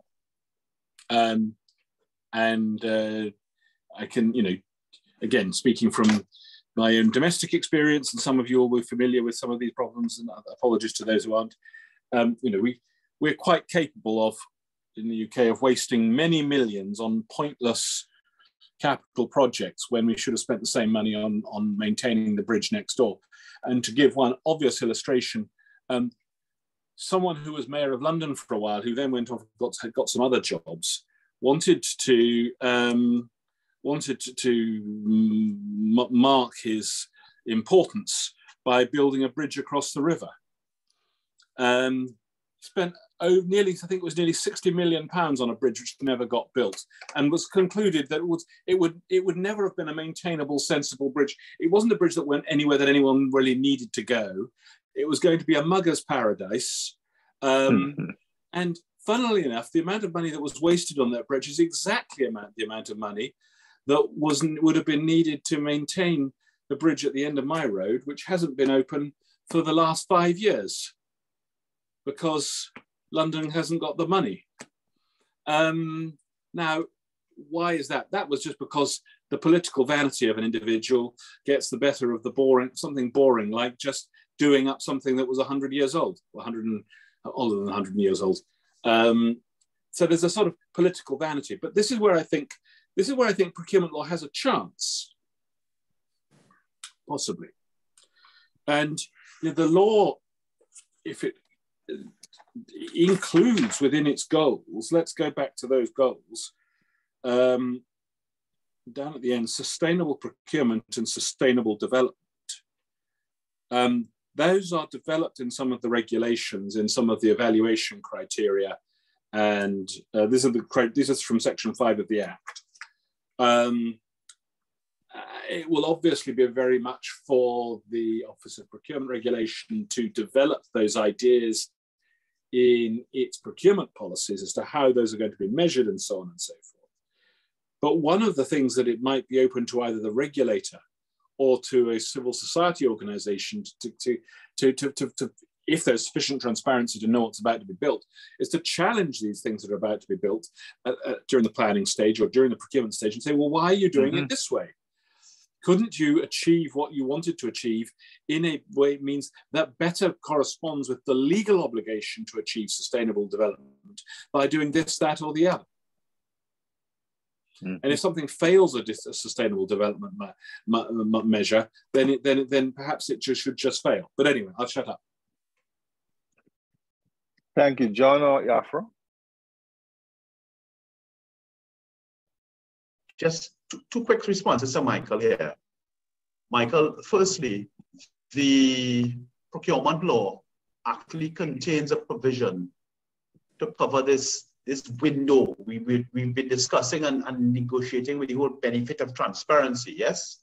And part of the benefit of transparency, linking back to Nigel's point about consultation, which is at the center of my concerns, part of that is that procuring agencies are required to publish an annual procurement plan in which they will set out what they intend to do in the coming year. And that requirement to publish an annual procurement plan, together with identified funding, actually tackles two big issues. Issue number one is the one Nigel and Michael spoke about, this transparency issue, engaging the public. What are we doing? The sustainability issue, yes? And issue number two is one of the hidden things about the construction industry that we don't discuss much. It is not clearly recognized by non-practitioners, is that in fact, the government, the politicians are happy to turn the sword for this project, that project, and the other project, but only have funding for a limited number of projects. So they turn the sword on projects all the time, and they may have funding in place for 6 out of 10 projects, which means that projects inevitably, regardless of the integrity or the skill of the contractor, get delayed. They cost more because it takes longer to build the same building. You have to keep security in place for longer. You have to keep insurance in place for longer. Yes? You have to rent toilets for longer. It must cost more. So that simple provision for the annual procurement plan tackles both of those concerns, and that's why you put that in there. From my personal perspective, I agree with you, Afra. I have seen a number of projects where the contract was let at a figure to suit the budget which had been allocated for that year. There was no scope beyond a nominal allowance within the tender for any change occurring. And this has resulted in extensive litigation, not just within Trinidad, but within the other of the islands as well. But my experience tended to be focused on Trinidad, that when it came to changes on the projects, prices escalated, tempers flared, people lost patience with one another. And the underlying question was never really answered. And the question, why has that happened, is really lack of adequate financing. And this lack of adequate financing, we do see it exhibited in a lack of desire to maintain assets rather than create new. That might be put down to public vanity. Another dimension of it, which I've heard discussed in the past, is the differentiation between an asset being publicly owned and an asset being privately owned, and whether private ownership is actually better for the country than public ownership. Perhaps cricket stadia fall within that ambit as well. But having recognised all these, do you think that there is adequate public awareness of a need to change?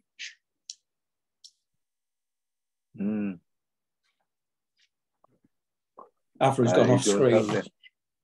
Yeah, he's on mute. I was actually drinking some water. Yes, Afra, how would you respond? I'm getting a bit thirsty. I would say to you, there's a tremendous public interest and understanding of these issues. Just answer John's question directly and clear. As somebody who's been writing about this for years, television, radio, I live in the capital city, I work in the capital city, I travel throughout the country, and people I don't know walk up to me all the time. Ordinary man in the street, humble, modest people walk up to me all the time and actually are able to discuss in detail something I might have been campaigning about 6 months ago or a year ago. The acreage of the land, the value of the land, the cost of the contract, what was the consequence of this or that. So people do have a public concern about the issue. I certainly would say the answer is yes. The challenge before us is trying to get this law, which is now passed through the Parliament. It's been amended. The Parliament has agreed the regulations, trying to get that law proclaimed. But as I said to the chair, out of respect for CCGI and the estimable Mr. Nigel Romano, I am staying within the bounds of the Uff Report. So good question, John. Good question. Thank you very much, Afra. Before I open it up to the others for questions, and I see Dr. Samuel is very active in the chat, so I'd like to hear from him. This design build versus design tender. What are your thoughts on that, and what are the implications? Because it's actually mentioned in the report around 43, 44, 45, 46 in their recommendations. What are your thoughts on that? Educate us. Anyone? Okay, I'll kick off. Both procurement methods are workable. They can have the successes, they can have the failures. Traditionally, design, bid, build, the original employer design, contractor, build procurement method, required a big investment from the owner to develop and design the project beforehand. Under design build, a lot of the risk has been shifted to the contractor and who's not necessarily afforded the same timescale to develop the designs. So you end up going to contract with 10% design, 20% design, that level of design certainty, which increases the risk. If you're aware of those risks, you can manage them. But it isn't just one party that needs to be aware, it's all the stakeholders that need to be aware. If, for example, you have a highway which passes through a number of municipalities, and each municipality is subsequently taking ownership of assets such as bridges within their boundaries, then consideration needs to be given to that during procurement. And I think this is where some of the failings, not just in Trinidad occur, but other jurisdictions as well. I've had one here in Toronto. It resulted in a claim of $150 million because the requirements of one municipality were not adequately communicated. It increased the risk. Michael, any thoughts?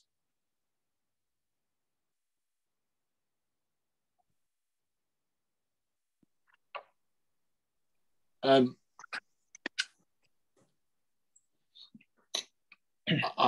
mean, there's a lot of work being done by colleagues, I know, at the Centre of Construction Law and Management at King's College on all of this. And David, and one of the areas which actually fits in with other work is that the problem with a lot of the sort of, on the one hand, the mixed the turnkey or design and build projects have a tendency perhaps to dumb down some of the design, which can create some of its own risks. But there is some evidence coming through that in fact a more modular approach to a lot of this sort of procurement would be better anyway. And that would be a more effective, more cost-efficient way of dealing with things. But the problem with the more modular is you then say, well, why is the country full of porta cabins? You know, every public building looks like a series of porta cabins just dumped on top of each other. You know, you want to avoid that. I find this quite I'm not. I struggle with some of the empirical material. I'm not sure all of it is really evidence, and so I struggle to have a clear answer to some of this. Afra, any thought?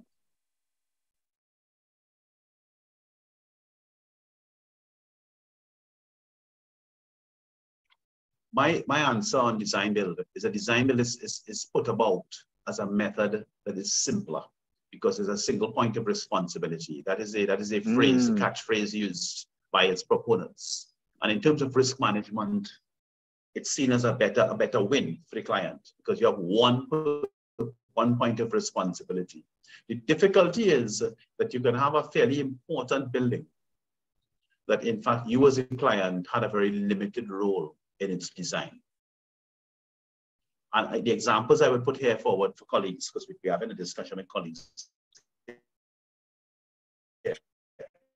will be buildings like Napa and Sapa, because those were done under design build. So we had buildings that were effectively national monuments. Napa, for you, Michael, and John, you know, but Michael, Napa means the National Academy for the Performing Arts. Okay, so you have a building that was of tremendous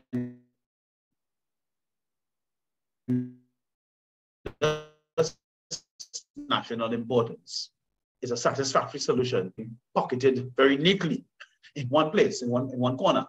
But in terms of the actual overriding objective of the project, which is a needs assessment and the sense of purpose that Nigel opened with, it is entirely unsatisfactory that the design should not be taking place in our own halls. Because, for example, by contrast, NALIS, which is our National Library and Information System, on the southern side of Woodford Square, our central square in our capital, NALIS, was not done under design build. NALIS was a traditional form, where you had a brief, that was designed by a competent, well-experienced local architect. And it was eventually tendered and constructed. And the difference is chalk and cheese in terms of citizen participation, the way it's integrated with the surrounding buildings and so on. So these are not for me, these questions go way beyond dollars and cents, so that the discussion is really about half. They go way beyond dollars and cents. And in fact, they return to the actual sense of the project, which is where I started off with the needs assessment. It returns to the sense of the project. So that little example of Napa Sapa analysis might give you all an illustration of what's at stake when you're talking about this, yeah?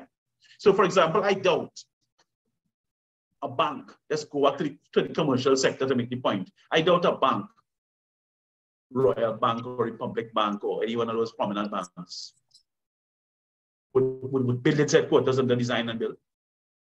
No, they wouldn't, because it's their headquarters. They keep a design competition. They invite designs, they have essays, they will have citizen participation. The World Trade Center is not being rebuilt by design and build. They have extensive citizen participation because of the importance of the building. Whatever we think of America and so on, it's important to them that they get it right. They have extensive participation and discussion, agree designs, they have design competitions globally, and then they will let the contracts. So design and build, as far as I'm concerned, it may be satisfactory in a sort of a yardstick, to use my spoof over the MBA approach to the thing, where you just pocket all the risks in one corner, and it really does satisfy that equation. But it in no way satisfies other important parts of the equation if we're talking on major construction projects and major civil projects, which is really what Uff was really, his main topic was of. Coming back to Uff, yeah? Back to you, Chair. Thank you. Can we open it up? Any questions for the panel or comments?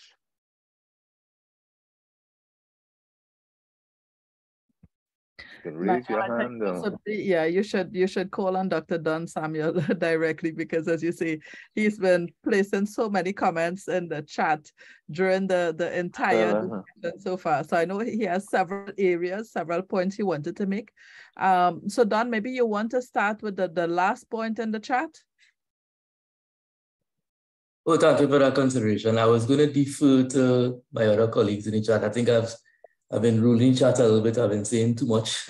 So I will defer at this point to anyone else, and then I could always come back and have a question.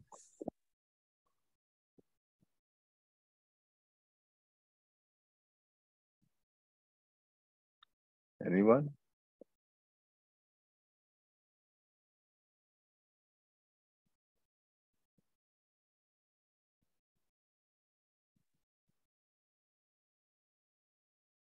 So I would say if you know there are no hands up at the moment, Don, if you would want to make your contribution now, or well, thank you, Chair, and thank you for this opportunity, and of course, many thanks to the very esteemed and qualified panel. It was great listening. I think I was a bit quiet until Mr. Raymond started firing up his engines, and then I started to fire up my engine. So, because he's passionate, and the reason why we are all passionate about this particular issue is because I believe that this issue of procurement, of the Uff Report, is the most important issue that we have to face in this country for our future development.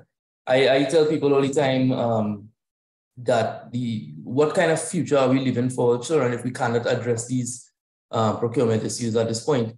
And in fact, last week when I was on a radio program, the host asked me, so what is the biggest challenge with the procurement challenge that we have? Why can't we get it right after the Uff Report? And I said to him, which was actually my first comment in the chat, is that we have to boil it down to a sense of ethics. At the end of the day, yes, we must hold the government responsible for some of the construction procurement, and talking about the context of construction procurement, some of those issues we are facing. But it also goes down to the persons implementing in the various ministries and state agencies. And corruption in construction can only happen if there's a team effort. Just like if there's a team effort to stop corruption, there's also a team effort to enable it.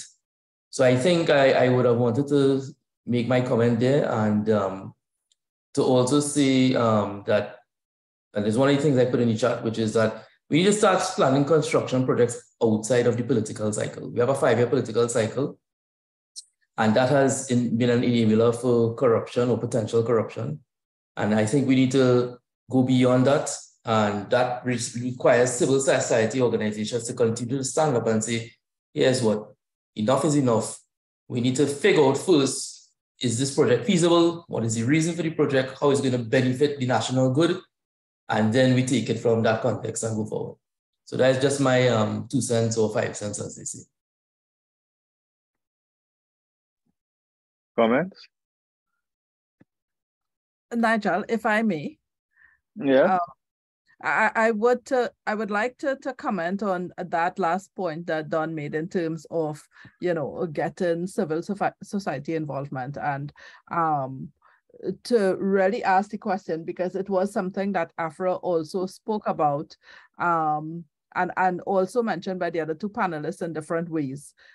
How do we get that level of involvement? Now, I know everyone knows Afra is extremely active in Trinidad and Tobago with bringing awareness and so. And so he says that there is a great level of awareness in society, but can we truly say that we see that by comments being made by civil society, you know, and what can we do? So we have among our participants here quite a bit of students, quite a few students. You know, what can we do that will help build this movement where there's an engagement on the part of civil society to speak out on very large projects that's going to impact the country?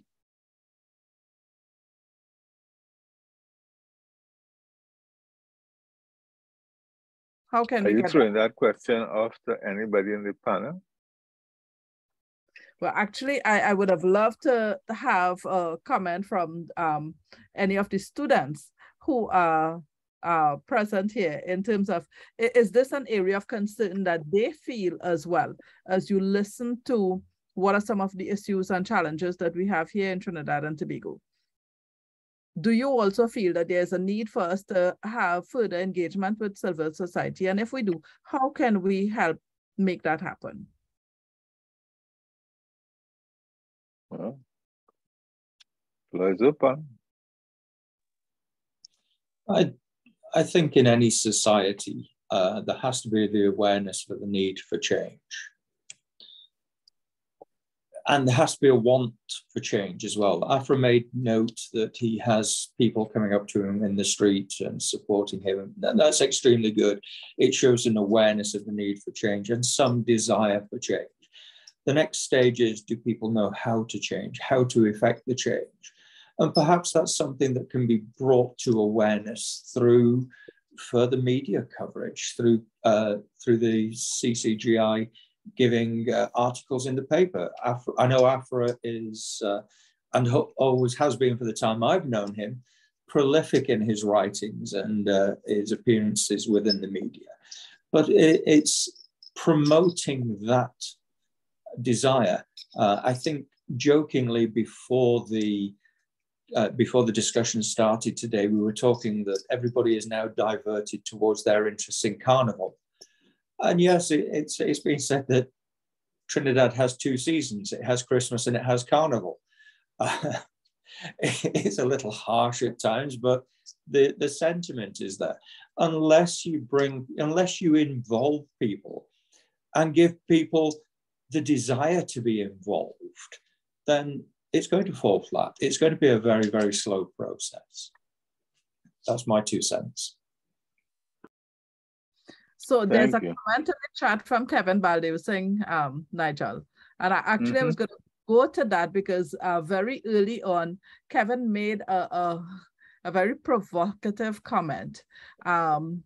He said he was speaking about the waterfront project. I think he said the justification offered by the Prime Minister Manning at the time, right, for the government campus, right? So it was government campus, which is opposite the waterfront project, was that public servants are more productive in nice buildings. And now he has added to another very interesting point. He says the problem with the 5-year cycle idea is that it assumes the other political party will not be equally invested in a corrupt project. And I find that ties in very nicely with the point Afra made earlier when he gave his 3 points in his opening remarks. And one of them was the fact that the information from the Commission of Inquiry was made to disappear during the time that there was another government in office. So if Kevin, if you're willing to participate in the conversation as well by unmuting and sharing your thoughts on both those comments, you know, have you found that building the government campus led to any better productivity on the part of the civil servants who occupy it there? And also, do you see signs that the various political parties in Trinidad and Tobago want to see things done differently? Hi, Kamala, and hi to the rest of the group. Very good, interesting points raised by each of the panelists. Basically, the answer is no. I mean, I raised that point about what Mr. Manning said to show how there's absolutely no feasibility. It was ridiculous when it was stated, and obviously it has led to no greater productivity. In terms of the political parties, no.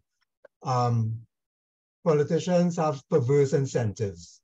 So as long as we have governments and the state involved in projects, you're going to have the lack of feasibility studies, you're going to have corruption. So my perspective is, how do you get the state and governments out of these projects? How do you create the private sector initiatives, incentives, which will lead first to feasibility, because nobody's going to undertake a project unless there's profit in it. And secondly, corruption doesn't become an issue because you want value for money. So if the panelists could address that issue of limiting government involvement in projects, I'd be interested to hear their ideas.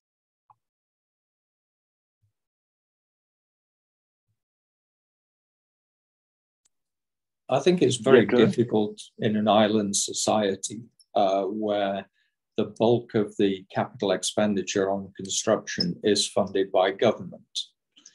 I think it's also difficult when you rightfully highlighted one of the reasons stated by Mr. Manning at the time for the development of Government Campus Plaza. Perhaps less flippantly was another statement that there was so many millions of dollars a year being spent on the rental of private sector office space that it warranted the development of a government-owned campus. I don't think anybody on the panel will have seen and correct me, Afra, you may have done, you may have seen some validation of that statement in the way that the government is now spending on rental, etc. But it is going to be very difficult in an island society to limit the government's involvement in it, particularly when you are looking predominantly at infrastructure projects. Roads is the big one, and I did have the opportunity of listening to Don Samuel on a broadcast he did last week on IETV. There is a network of roads to be maintained. There is a network of water distribution mains, not only to be maintained, but to be constructed to get to parts of the country which still do not have adequate water supplies. Having private investment in that is very difficult in an island society. Afra, any thoughts? Yeah, two responses. Sorry, Nigel, I keep usurping yours. No problem. No, not at all. I try to go through it at times, but seriously, 2 points, Kevin, good points. Let me share it in 2 ways. The first thing I want to address in the Mr. Manning myth about the first-class officers and so on. One of the big negative things we should never have swallowed was the notion that our civil servants, our public servants, use what phrase you want, all have to be in first-class offices. That is something that we have now accepted 20 years after the propaganda started. We have now accepted it somewhere in our breasts. And it is absolute nonsense. I worked as a professional in London, chartered surveyor, in the office of people with chartered accountants, engineers, lawyers, architects, in different government departments. And we were in B-class offices. What is the B-class office? They have no elevator. They have very limited parking. So one building I worked in had 40,000 square feet of offices and 8 car parking spaces. You have to take a bus or take a train. Okay? This notion of the government renting car parking all around, so nobody, it's absurd. It's absurd, absolutely absurd, and totally indefensible. Go further. Let's get into the numbers, because I see Nigel is the chairman. We go to the chairman. He's an accountant. He's a finance man. Let's go to the chairman. And let's expand the discussion out to the confines of engineering and lawyers. Let's talk finance to finance. Mm-hmm. No, and for me, average break-even rent. Hold on. Go ahead. Sorry, Nigel, you go ahead. Chairman, you go ahead. No. You may finish making your point. Yeah. The average break-even rent when Mr. Manning's administration was building all those buildings in Port of Spain was about $20, $21 a square foot. The break-even rent, just to do a quick back of the envelope thing. You add up the cost of the land, the cost of the construction, the cost of the design, and the cost of finance. The design being the professional services, engineering, design, architectural design, and so on. Those 4 elements are the backbone of the calculation. You then amortize that over the financing period to get a figure per year that you have to pay back a banker because you borrowed all this money. Yes? Mm-hmm. And then you divide that by the number of square feet and you get a rent per square foot. That figure is a break-even rent. If you make less money than that, you have to put your hand in your pocket every month to pay back the banker because the banker needs to get paid. If you make more money than that, there's a chance with skillful management of your taxation affairs, Nigel, that one could actually bring a profit home to your shareholders. That's the correct approach to the thing. The actual rent, I kept trying to find out, and they never answered me. Mr. Manning, Mr. Colahart, my friend Conrad Enel, who was in the cabinet at the time, they never answered me. What was the actual rent that they were paying per square foot? Because you were being told it was being done to save money, yes? My estimation as a practitioner working in the capital, my estimation is that the rent we were paying per square foot on average in Greater Port of Spain was between $8.50 and $9 a square foot. So to save money, we were building $21 space to stop paying the wicked landlord $9 a square foot. And if you put that, if you're financially literate, you put those things together on a spreadsheet, literally makes no sense. It will never make sense. It will never add up. It is just a foolish waste of money. It is I'm saying it directly, it's a foolish waste of money. And the thinking still goes on. So when in December 2020, when the new Ministry of Health headquarters at Queen's Park, Savannah was announced, public-private partnership in Emily Elias's firm, NHIC, Ministry of Health. Elias was designing, financing, and building, same DFB method. The ministry would rent the building for 15 years and then buy it per dollar, I suppose, at the end of it all, and so on and so on. And there was a huge pronouncement and publicity and so on. Why did we need to build 243,000 square feet of offices at a time when people were working from home? Of course, the project had started before COVID. But why did we need to do that? What was the needs assessment? I don't understand it. And this is not any allegation of impropriety or anybody took a bribe or anything. No. This is just, as far as I'm concerned, this is the hard core of the question. If we have to understand Uff, and to understand Uff, you have to understand the gaps of Uff, the lacuna of Uff. Okay? This is the hard question. Why are we doing what we're doing? And the ministry, it's a building going on now. And when that building was announced, the Minister of Health was very proud to tell everybody on the day that they turned this on, that they were going to be saving $10 million a year.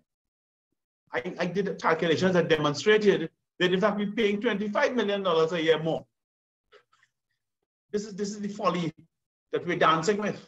So we need to get a little more financially, economically literate, and this is all part of the work. So this is a lovely seminar. Thanks very much. And I think it goes back to, again, being very transparent and very clear about why you're doing what you're doing. So the argument is that somebody makes the argument that we are spending too much money on rent as opposed to owning and maintaining, and then clearly laying out the various reasons, whether it's financial or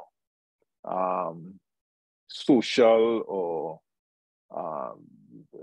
whatever, but making the argument very clearly and laying out the pros and cons, the benefits and the costs, and more importantly, after doing that, then tracking, measuring, so that you in fact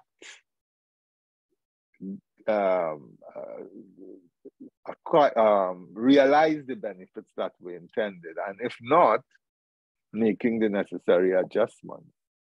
Again, this is, I mean, I have to be very, not even the private sector does this as effectively as it should, but it's something that should be done. And I'm with you. I'm not. People like to rush to the corrupt argument. In a number of situations, people just don't ask the right question before they embark on whatever projects they are embarking on, and end up making poor decisions. And it happens in the private sector as well. The consequences in the private sector, usually bankruptcy or other types of failure. But the point is, it is important to have those kinds of analyses and that kind of transparency, purpose, as you said, needs analysis. Why are we doing this? What are the benefits to be had?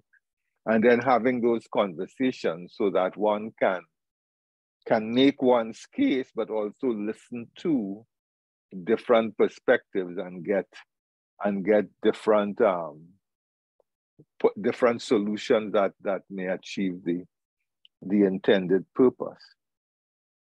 Donna Wallace has been making some comments. Donna, you want to expand on your comment?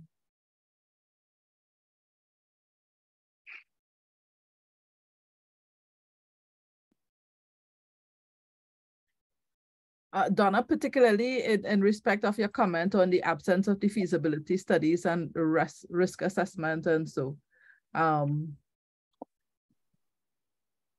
what are your thoughts?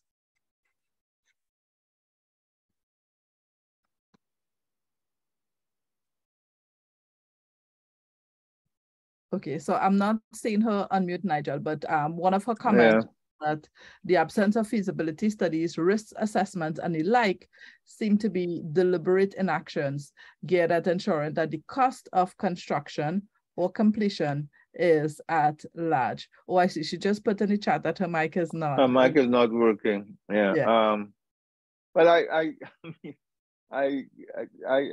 hesitate to go to say anything is deliberate or not. I prefer to give people the benefit of the doubt. The point is that one should be very clear about purpose and be open to discussion and debate so that one arrives at the most appropriate solution. A lot of times people just don't know because they have never done it like that before. And for me, it is important that they open up the conversation to debate at every level possible. Because I think once, I mean, and the Uff Report refers to it, arrogance and secrecy are are not the kinds of behaviors that engender good outcomes. And if we may discuss that in itself a little bit, Nigel, because I know Afra has really been an excellent example of stick-to-itiveness or doggedness, even in some cases, in terms of trying to get information. So when we talk about transparency and wanting to have transparency in our practices, one of the greatest challenges that we face, and maybe this is one of the things that impacts why we don't have more civil society involvement, it is the difficulty in being able to get information so that you can accurately assess and make statements and pronouncements on things that are happening in the public space. So Afra, if you want to share with us, you know, what is that process and what does it take from you, you know, to go through the process of writing under the Freedom of Information Act to be able to get information and so on. Maybe those are things we need to address as well if we are going to have more informed public decisions. Yes, Kamala, thanks. And to the chair again, I would say that Professor Uff, returning to the Uff moorings, the Professor Uff actually certainly recognize the importance of transparency, not just the institute, Trinidad and Tobago Transparency Institute, but the conceptual value of transparency as a practice. He recognized Victor Hart and he recognized Neil Stansfield, came out of Transparency International as a lawyer, experience in commercial contracts and corruption and so on. So it's important that we have transparency so we know what is happening and when it's happening. And that's the reason why in writing the law, we put in the annual procurement plan. That's the reason for putting it there. So if you're an electricity company, you have to publish what do you intend to do for the next 12 months. New power station here, estimated 30 million. So people have an idea, a sketch of your roadmap. There are no more phantom projects. The Freedom of Information Act 1999, which is our law governing access to information, and that's what they call it in Jamaica, in case any Jamaican colleagues are tuned in. The corresponding act in Jamaica is the Access to Information Act, ATI. The Freedom of Information Act 1999 here is actually, I would have to say, a very advanced law. It contains beautiful provisions. It was very artfully written, very powerfully intended piece of law. Beautiful provisions, very advanced, to secure the rights of the citizen to information that is in the custody of a public authority. It doesn't have to be authored by the authority. Okay, it doesn't have to belong to them. It doesn't have to be a contract they agreed. Once it's in their custody, the citizen has the right to it, and there are certain exemptions, and the exemptions also are beautifully crafted with a balancing provision in terms of a public interest test. So if an exemption is invoked, 24 exemptions, if an exemption is invoked, you have to actually carry out a public interest test as the public authority to decide whether or not this person gets this information. And of course, one can go to court. The one point I'd like to make, Kamala, that I have discovered as an ardent researcher on these linked topics, one thing I've discovered is that there's a tremendous amount of material out there, which, to be frank, nobody ever reads. This is where the four-letter word is appearing now. That word is nerd. For those of you who are getting nervous, the four-letter word is nerd. This is where the nerd comes out, because there are certain documents. There's certain documents that I have read, important documents about things, housing, transportation, planning, whatever. And I can tell you, when I go to the originals, I'm the first person looking at it. Nobody's looked at it for X amount of years, 40 years, 35 years, and so on. So there's a certain way that the public, to come back to chime with Kamala's important point, there's a certain way that the public has to want to know. Nonetheless, there's an obligation on the public authorities to create this information and publish it so it's available when somebody wants to look. But it's really important. Really, really important.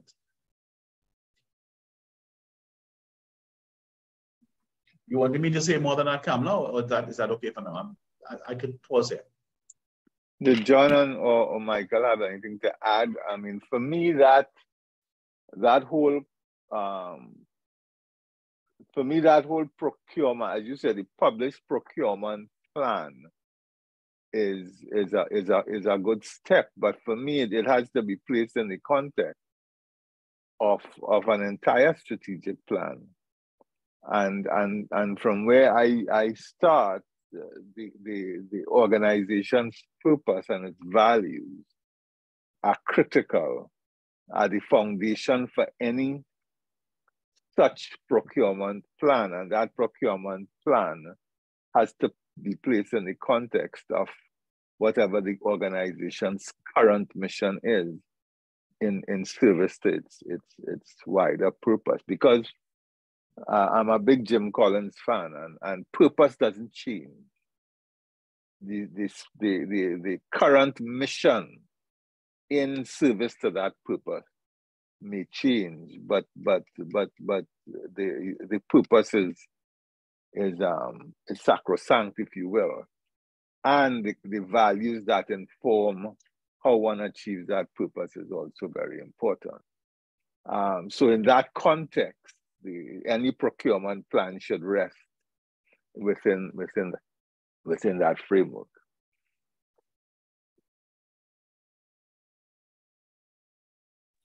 One thing I have noted, and it's not untypical of smaller societies, is that the procurement process is almost invariably vertical. Here you have the government, you have the state entity, you have the contractor.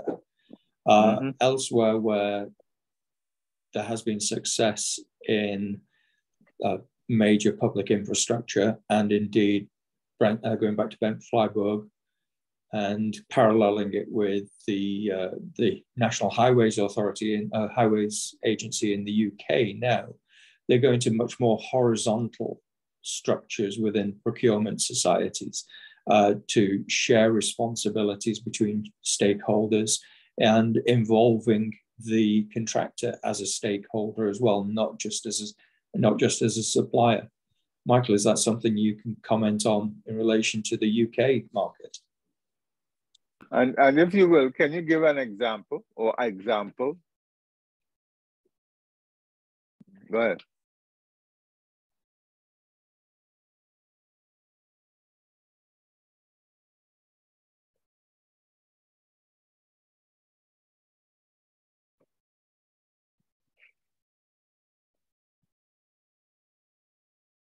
I think Michael is trying to unmute.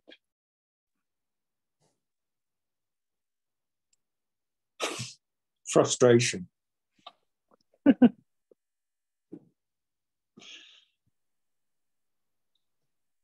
Jose, let's get to sign language. I think Michael might have to log off and log back on again. Yeah. But can you give us an example what you're referring to, John? Well, at one time, a highway and highway maintenance would normally be procured through a mandate from the government to a regional authority who would let contracts. Nowadays, it's a much more horizontal, whereby the planning is done by the contractor. The planning of a maintenance scheme is done by the contractor. They enter into longer term agreements so that there is a wider benefit. I think Michael's back with us now. So I will... Where were we? And the whole... I'm not sure how effective it... I mean, one of the things which the public sector is trying to do is obviously to create developments where the contractors are more responsible for the management of the asset which they build. And there are a number of formulae for doing that. And in terms of procurement, I would very much defer, as I mentioned, to colleagues who have been doing quite a lot of empirical analysis on this at King's College London, where, of course, one of the things, it isn't just now about maintenance, it's also about sustainability.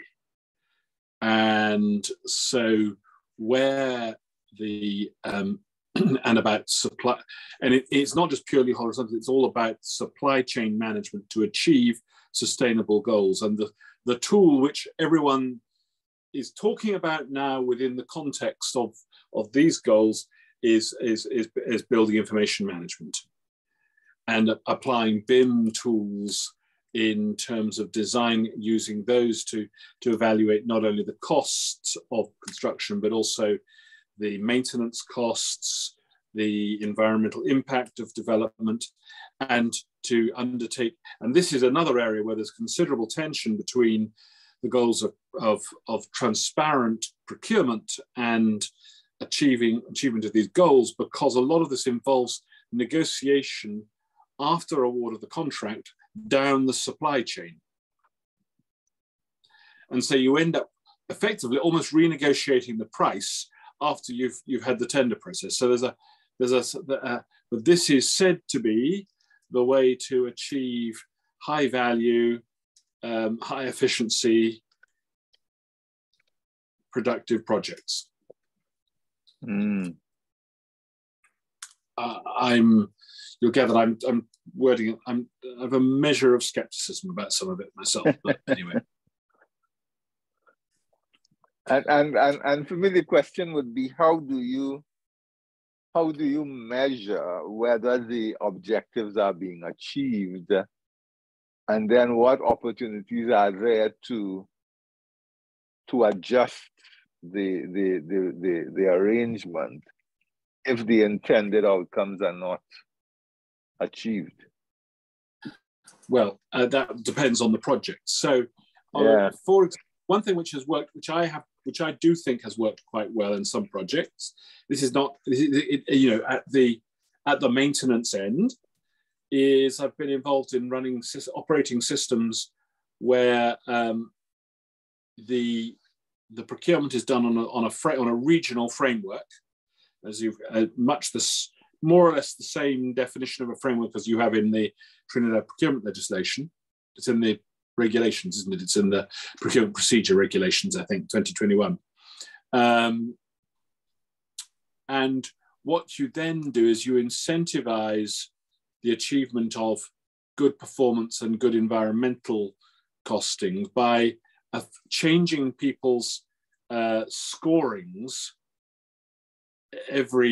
on a periodic basis, so that their ability to get the next contract under the framework is entirely dependent upon how effective they have been in achieving the goals that were set for them in the previous year.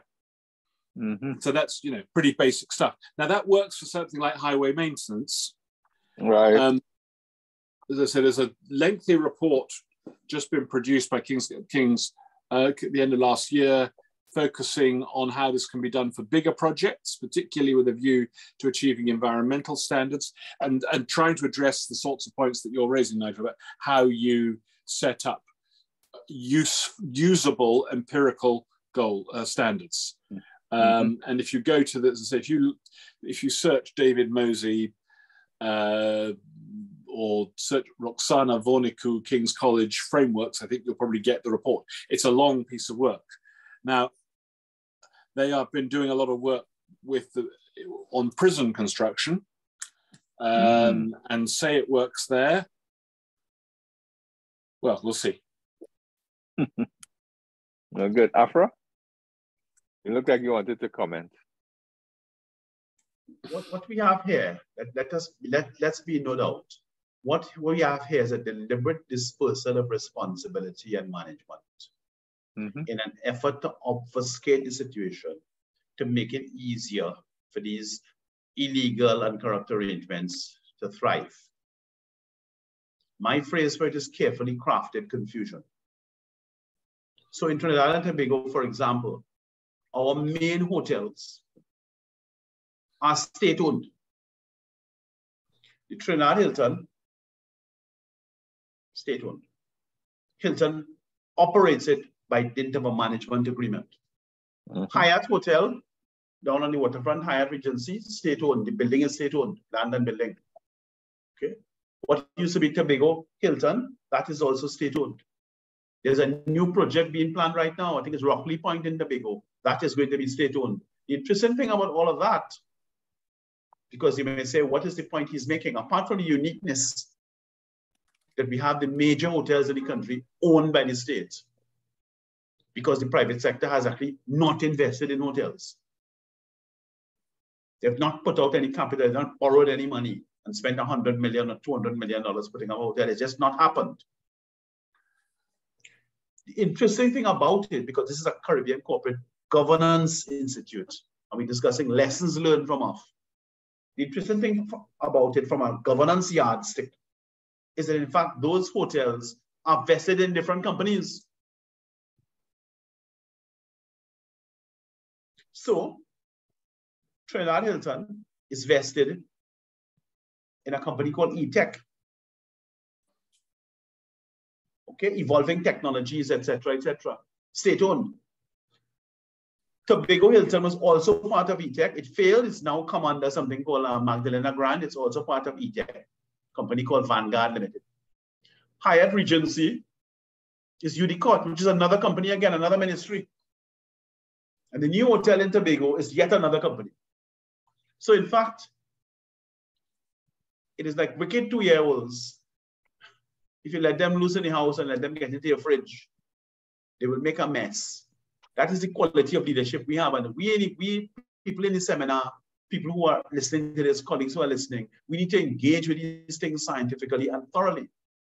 So even a simple thing like the 4 or 5 major hotels in the country, each one is vested in a different company that is held under a different ministry, and it is purposely fragmented to avoid the sort of accountability, comparison, benchmarking, all of those phrases we're familiar with, to make sense of it all.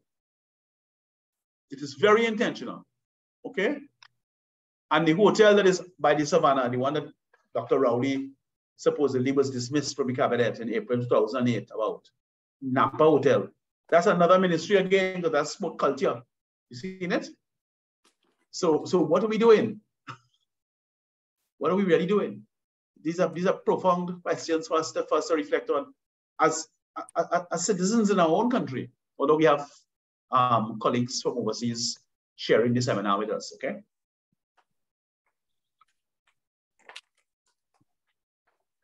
So the question then is, shouldn't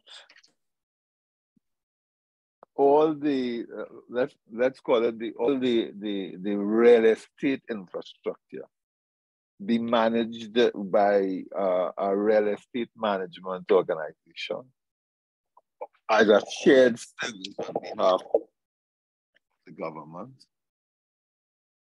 I mean, it's something to think about and something to have a conversation about.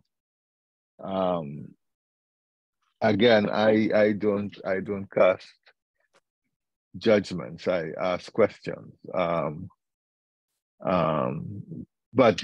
for me, I mean, when I was at City, one of the things we did was all the accounting was centralized in a shared service. The human resource, not the management, but the administration was centralized.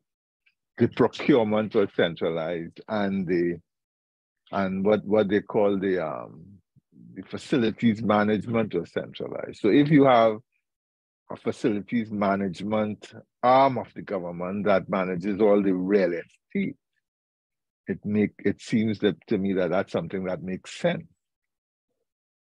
and one has to make the case to go that way, whether it's a hotel or a government campus, because it's infrastructure.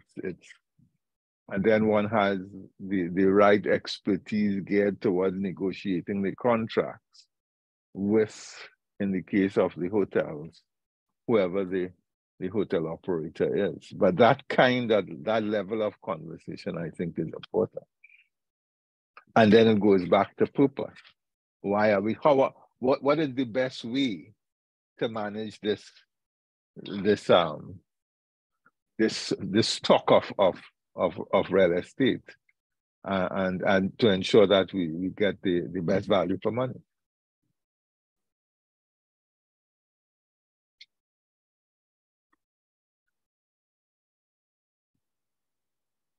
I don't know if anybody has any comment, but I think it's a common problem, isn't it? If you have state ownership of assets, how do you manage that? But also, how do you divest that amongst the different entities? Do you have, and if you open it more widely to the private sector, how are you going to get the private sector to invest in the less attractive assets such as water distribution or maintenance of roads or sewerage within the country? Things where there's been a lack of investment over decades, really. Yep. Nigel, if I may comment, within the Uff Report, there was also a very clear aspect of the findings where Professor Uff spoke about the fact that although there would be contractual arrangements agreed to between the construction company, project manager, and the state sector, he commented that very often there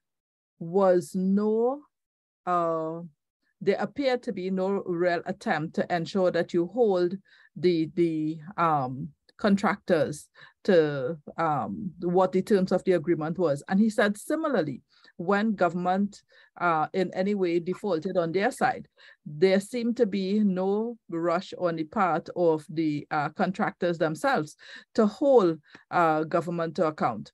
And to me, it seemed to suggest there was, and possibly still is to a great extent, in the way in which we engage with each other in doing these projects. There isn't a very clear position that these are my deliverables, and if I don't follow through, then there are consequences to that. I am not sure if that is tied to some of the very points that were made by panelists earlier. One, is there even a level of awareness as to what the purpose of what this project is for, and therefore the benefit state, and therefore what are the losses we face when some of those deliverables are not met? And secondly, the issue of awareness. If civil society is not engaged and there isn't that real oversight, and both parties are not really, they basically averse to holding each other to account, then it results in the kinds of situations that the Uff Report would have found, because it was a range of different projects, Trinidad and Tobago. So the issue is, how do we address that?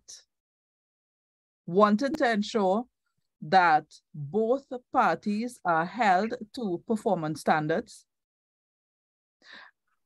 and possibly ensuring that those performance standards are tied to what really is the purpose for which this project is being delivered. What are the benefits which the society is supposed to get out of this? Can we begin to have national dialogue on these issues? Well, I think it comes back again to the foundation for any good governance, purpose. And if one is not clear about whatever that purpose is, and the mechanisms to achieve it, and of course the infrastructure around performance management and measuring and reporting with consequences, you don't get anywhere. I mean, those are the foundational elements. And I think the Uff Report was very clear again about that transparency, being very clear about purpose, and ensuring that you have that accountability in a way that interested parties can get involved and give the necessary feedback. Mm-hmm. That thing about arrogance is also very clear. I mean, one has to have a certain amount of humility in the achievement of whatever that purpose is. Mm-hmm. Now, there was one other thing which Afra spoke about when he gave the context for the Uff Report. And he mentioned that a lot of those projects occurred at a time when Trinidad and Tobago had plenty. So we weren't in the position we are in now, where government doesn't have enough money to spend on projects and not paying service providers and that kind of thing. But have we learned from that, and are we seeing, so Afra, this question is more directed to you, being here in Trinidad and Tobago. Are we seeing that in a time of crunch, as we are now, that there is a difference in the behavior with respect to procurement practices in the construction sector? Well, no. I would say no. I agree. John, you opened with a very succinct and pointed overview of the situation, yeah? Post-Uff. And I would have to say substantially I agree with what John was saying. The answer is no. And the biggest example is Tobago sandals. So we had some people come here. The fact that they were Caribbean people doesn't really matter. But we had some people come here, some adventurers, the Butch Stewart Sandals Resort International Group. And the bamboozle people. It's either the bamboozle people or our cabinet was in on it. But we signed an agreement, an MOU, to build a major hotel in Tobago with 1,000 rooms. That was the most lopsided agreement in the history of hoteldom. So we were spending all the money to build a hotel to 5-star standard, to the Sandals design. We were fitting, we were finishing, we were outfitting. They had all the work permits. They could have given absolutely no employment to Trinidadians and Tobagoan citizens. There are as many work permits as they wanted. That's written in the contract signed by Shampaka Joe, who was the then Minister of Tourism. Okay. They had tax holidays. Okay. They had leveling up provisions. So anybody who comes after who gets a better contract, they will get that too. So I want what he's having. Okay. All of that was in the contract. They actually have provisions in the contract that identified and facilitated transfer pricing. Okay.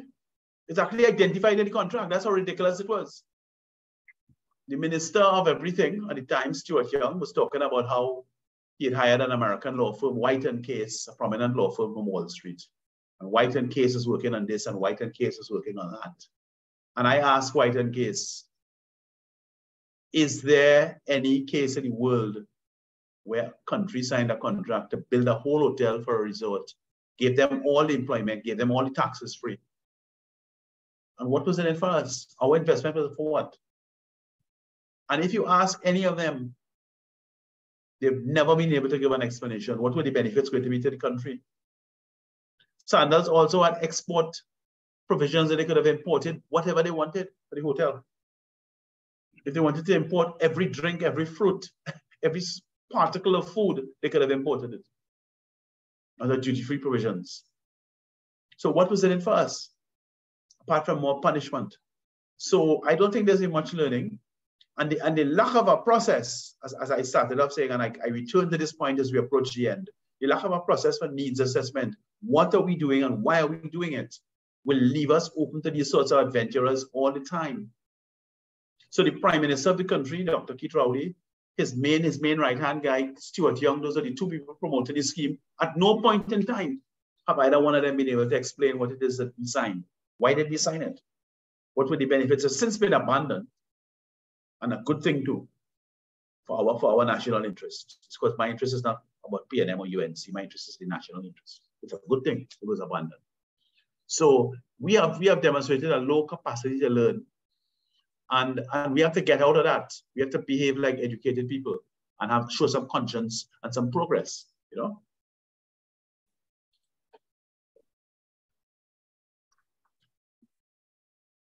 I thoroughly agree with Afra, but I think the education has to be from the top down and from the bottom up at the same time.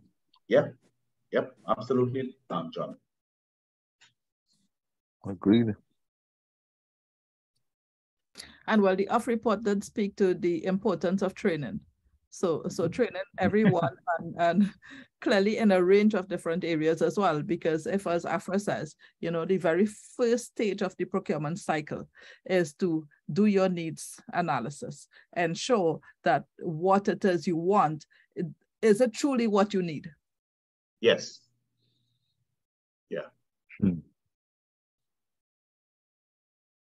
So there's a lot of work for us to do, Nigel, in trying to build a culture of openness where information flows that much more easily, and to bring a dialogue for there to be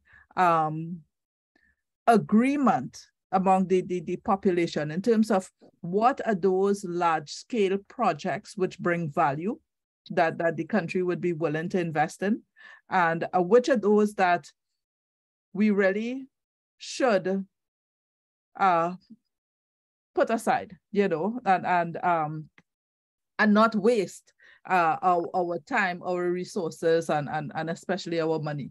I see Robbie has placed a comment saying interesting conversation. Robbie, I want to ask you, because we're talking public procurement and you're in Guyana, and the Guyanese government at this time is really doing a lot of work in terms of infrastructural development of the country. So a lot of public procurement taking place. What are some of the issues and challenges you were seeing there? And has Guyana learned any of the lessons that Trinidad and Tobago ought to have learned, you know, if you've been able to follow the panel discussion so far? Good afternoon, everyone. I have been following at least 80% of it, unless when I get a call from my bosses and I stepped away. But the fact remains that procurement in public sector has always been a controversial one. And I have to be very careful of what I'm saying. I'll be very careful.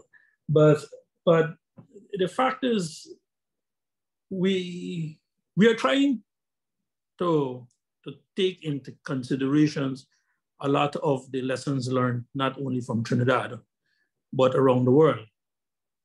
But the reality is, in public procurement where politics is involved and they are dominant players, things might not always go as we ought them to be.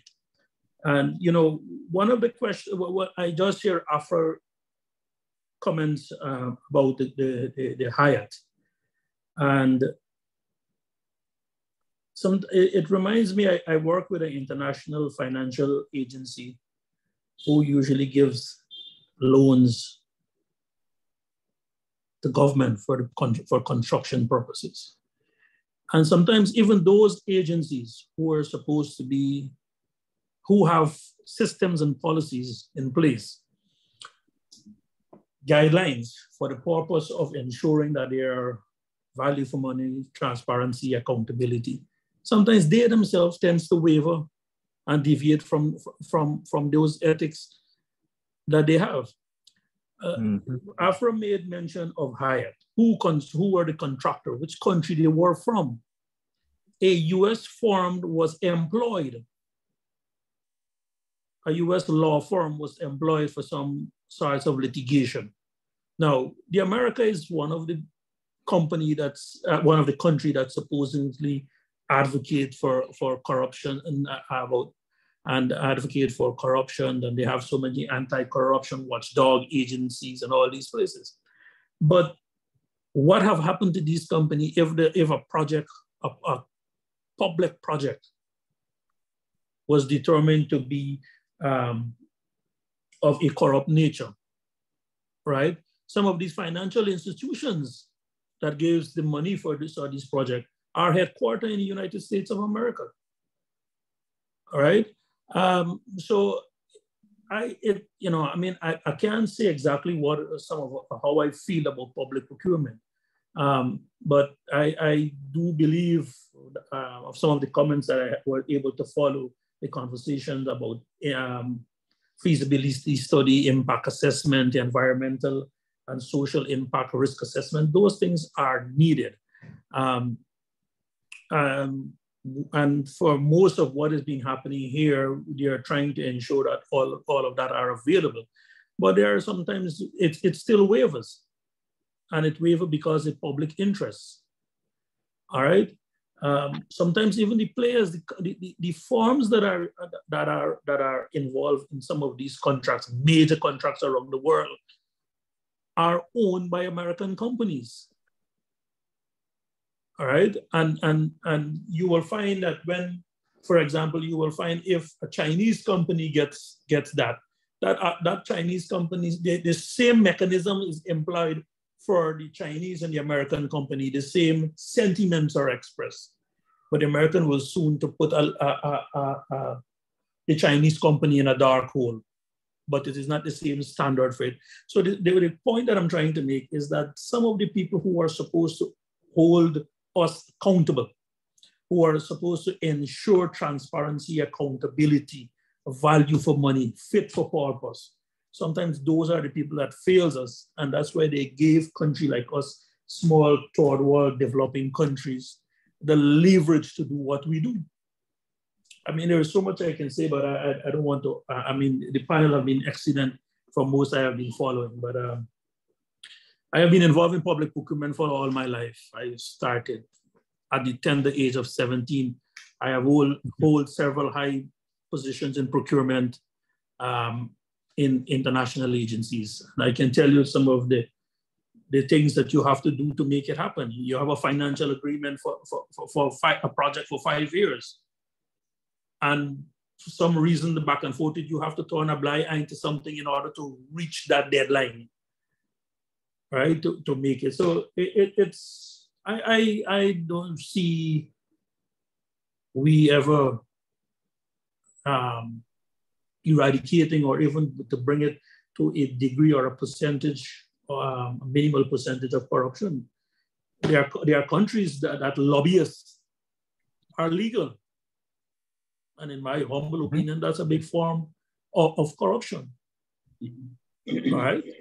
So that's a bit of pieces I would like to add to this conversation for now. Thank you very much. I appreciate it. Any other perspectives before we wrap up? Yeah, we are into the last 15 minutes of today's panel discussion.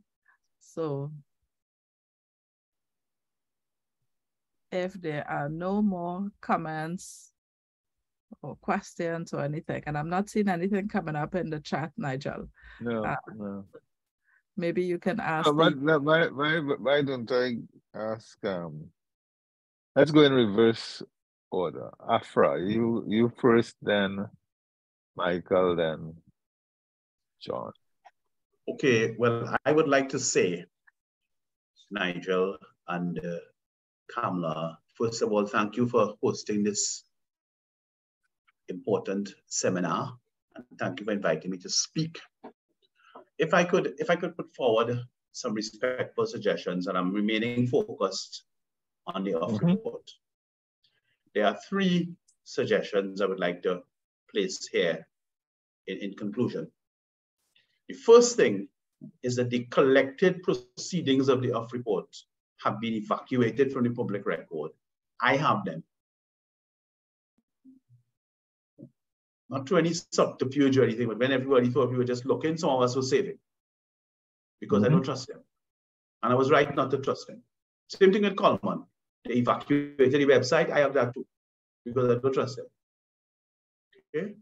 I would like to propose, I'm doing it in an open forum, no subterfuge with me. I would like to propose to the colleagues of CCGI that you all make a formal proposal to UE that the Uff proceedings should be stored at UWI's library and available for scholars, because it covers a wide areas of scholarship, political science, law, economics, management. Mariana Brown often participates in these seminars. I wonder where he is today. Engineering, planning, surveying, architecture. It covers a trip. Accounting is at UWI. Nigeria, you did accounting at UWI. These are all things that emerge out of the learning of, but you don't get the fullness of it if you don't have the proceedings. Look at the beautiful session we had today, just talking about the report. The proceedings are vast trove of knowledge. I have it, but I need institutional backing for us to put it in an institution where it can achieve longevity and accessibility. That's my first call. CCGI comrades, do your part. I did my part. I saved it when everybody was just watching TV. I saved it. Do your part. Second point. Again, CCGI, I would like you to use your letterhead and your influence. Write to the new principal of UE. And let us start using this material, which covers these areas of learning, in lecturing postgraduate courses and those things. You mustn't just sit down with a dead letter in the library. Okay? Let's start using the material out of the Uff report. So 2 out of 3 is not bad. I got 2 out of 3 things related to Uff. And the last one, of course, they said in Chamber, said 2 out of every $3 was stolen or wasted. So 2 out of 3 has a funny provenance in Trinidad and Tobago. But we continue. The third point really is that I would like to seek to lobby for CCGI to join me in calling for the procurement law to be proclaimed. Those are my closing remarks. I'm done. Thank you very much. Thank you. Michael? So Michael's video is off. Oh, yeah. okay. Yeah, Michael. Well, thank you very much for having invited me to participate. I feel humbled and also nervous about dipping my toe in politics of Trinidad or the Caribbean more broadly, or frankly anywhere. I'm just a humble lawyer, teacher, litigator. I think what I would say is this, and I would say this, wouldn't I? But I think what I would say is that you've got we could have another happy 3 hours debating how the legislation which is on the statute book in Trinidad could be improved, and we could have all sorts of fun. But it's there. Get it working, and then come back in 5 years and see, right, okay, what's worked and what hasn't. Be dispirited if it doesn't deliver all that you think it might deliver, will be my first message. But I think if the emphasis is on transparency and enabling people to investigate and to prevent dodgy deals being done in the dark, and to provide some additional transparency to the whole process, then it will at least be 1 or 2 steps forward, even if it isn't the great giant leap that you might immediately hope for. Thank you very much. I agree with you 100%. John? Thank you, Mr. Chairman. Thank you, Kamala, and thank you to the audience. The invitation to speak was much appreciated, and thank you to my co-panelists, Michael Boucher and Afra Raymond. It's been a very enjoyable couple of hours spent with you. What I would like people to take away today is that change isn't an immediate thing. It requires work. It requires a voice. The more people who become involved, the stronger the voice is. You do have to take baby steps. And a way to develop it is to show people the value in each little step that is taken. And I think I've spoken a lot about education and the need for education. A change in education can bring about cultural change as well. And if it's started in high school and in the universities, and through the good work of CCGI and other bodies and through Afra, change will come about.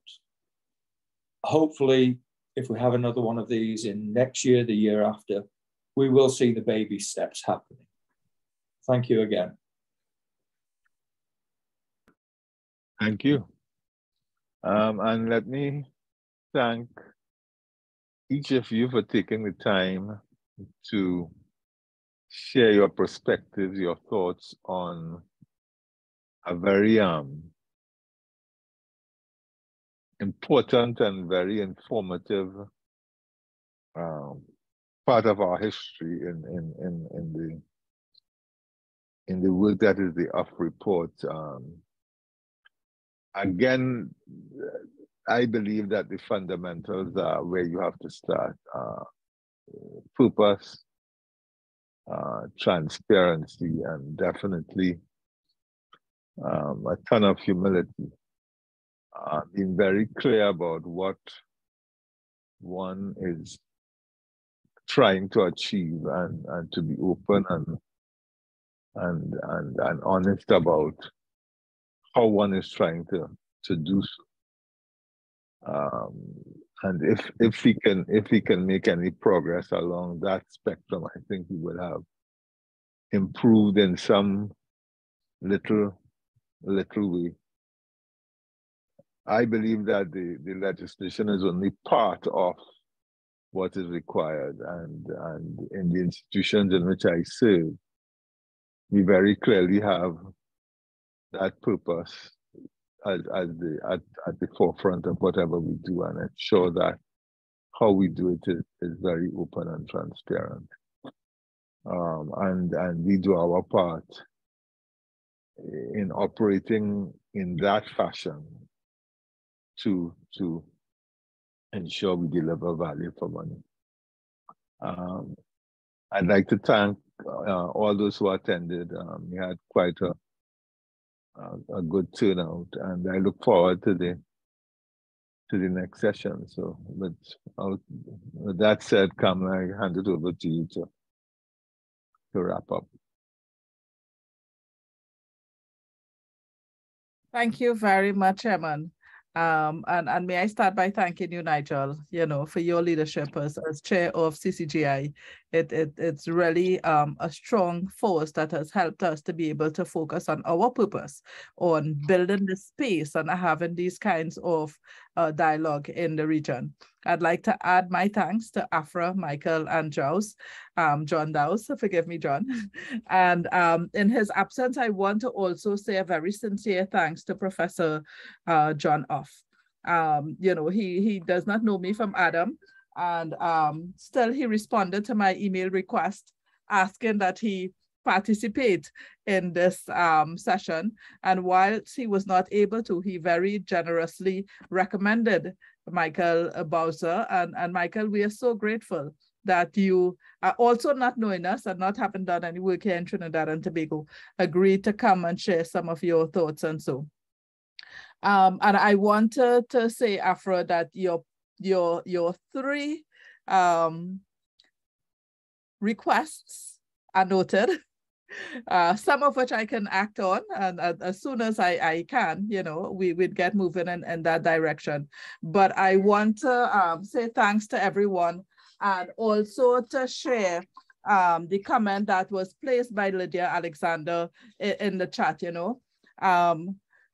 Part of the change that we need to see happen, it has to come from those who are learning and understanding the importance of all of this. So Lydia, thank you for your comment. I agree with you where you say, I believe SIPS students and procurement professionals need to hear this discussion. It was extremely insightful and clearly shows that we have a lot to do. Thank you very much, Lydia. I want to ask all of you though, please make sure you click on the link just above Lydia's comment. Give us your formal feedback on today's session. It's important to us that we get that very honest evaluation from you that tells you how we are doing things here at CCGI so that we can ensure we improve as we go along. Thank you all very much. It has been a very stimulating 3 hours. I wish there's so much more that we can do because this is such an important area that impacts all of our lives. But it's the start. So our procurement series will continue this year. Among the topics we would also look at is inviting some of those state sectors where they have already started implementing the practices that goes in alignment with the Procurement Act. So there's a lot for us to look forward to. This is a busy week for us, so I remind you, Dr. Miriam Abdul-Richards will be headlining CCGI's conversations with, and she'd be looking at managing in a disruption this Thursday from 12:30. And on Friday, we have the effective audit committee workshop that will be facilitated by the former head of global IIA, Janita John from South Africa. So please pass on the word, and I look forward to all of you joining us again. Thank you all so much and have a wonderful afternoon. Take care. Bye-bye.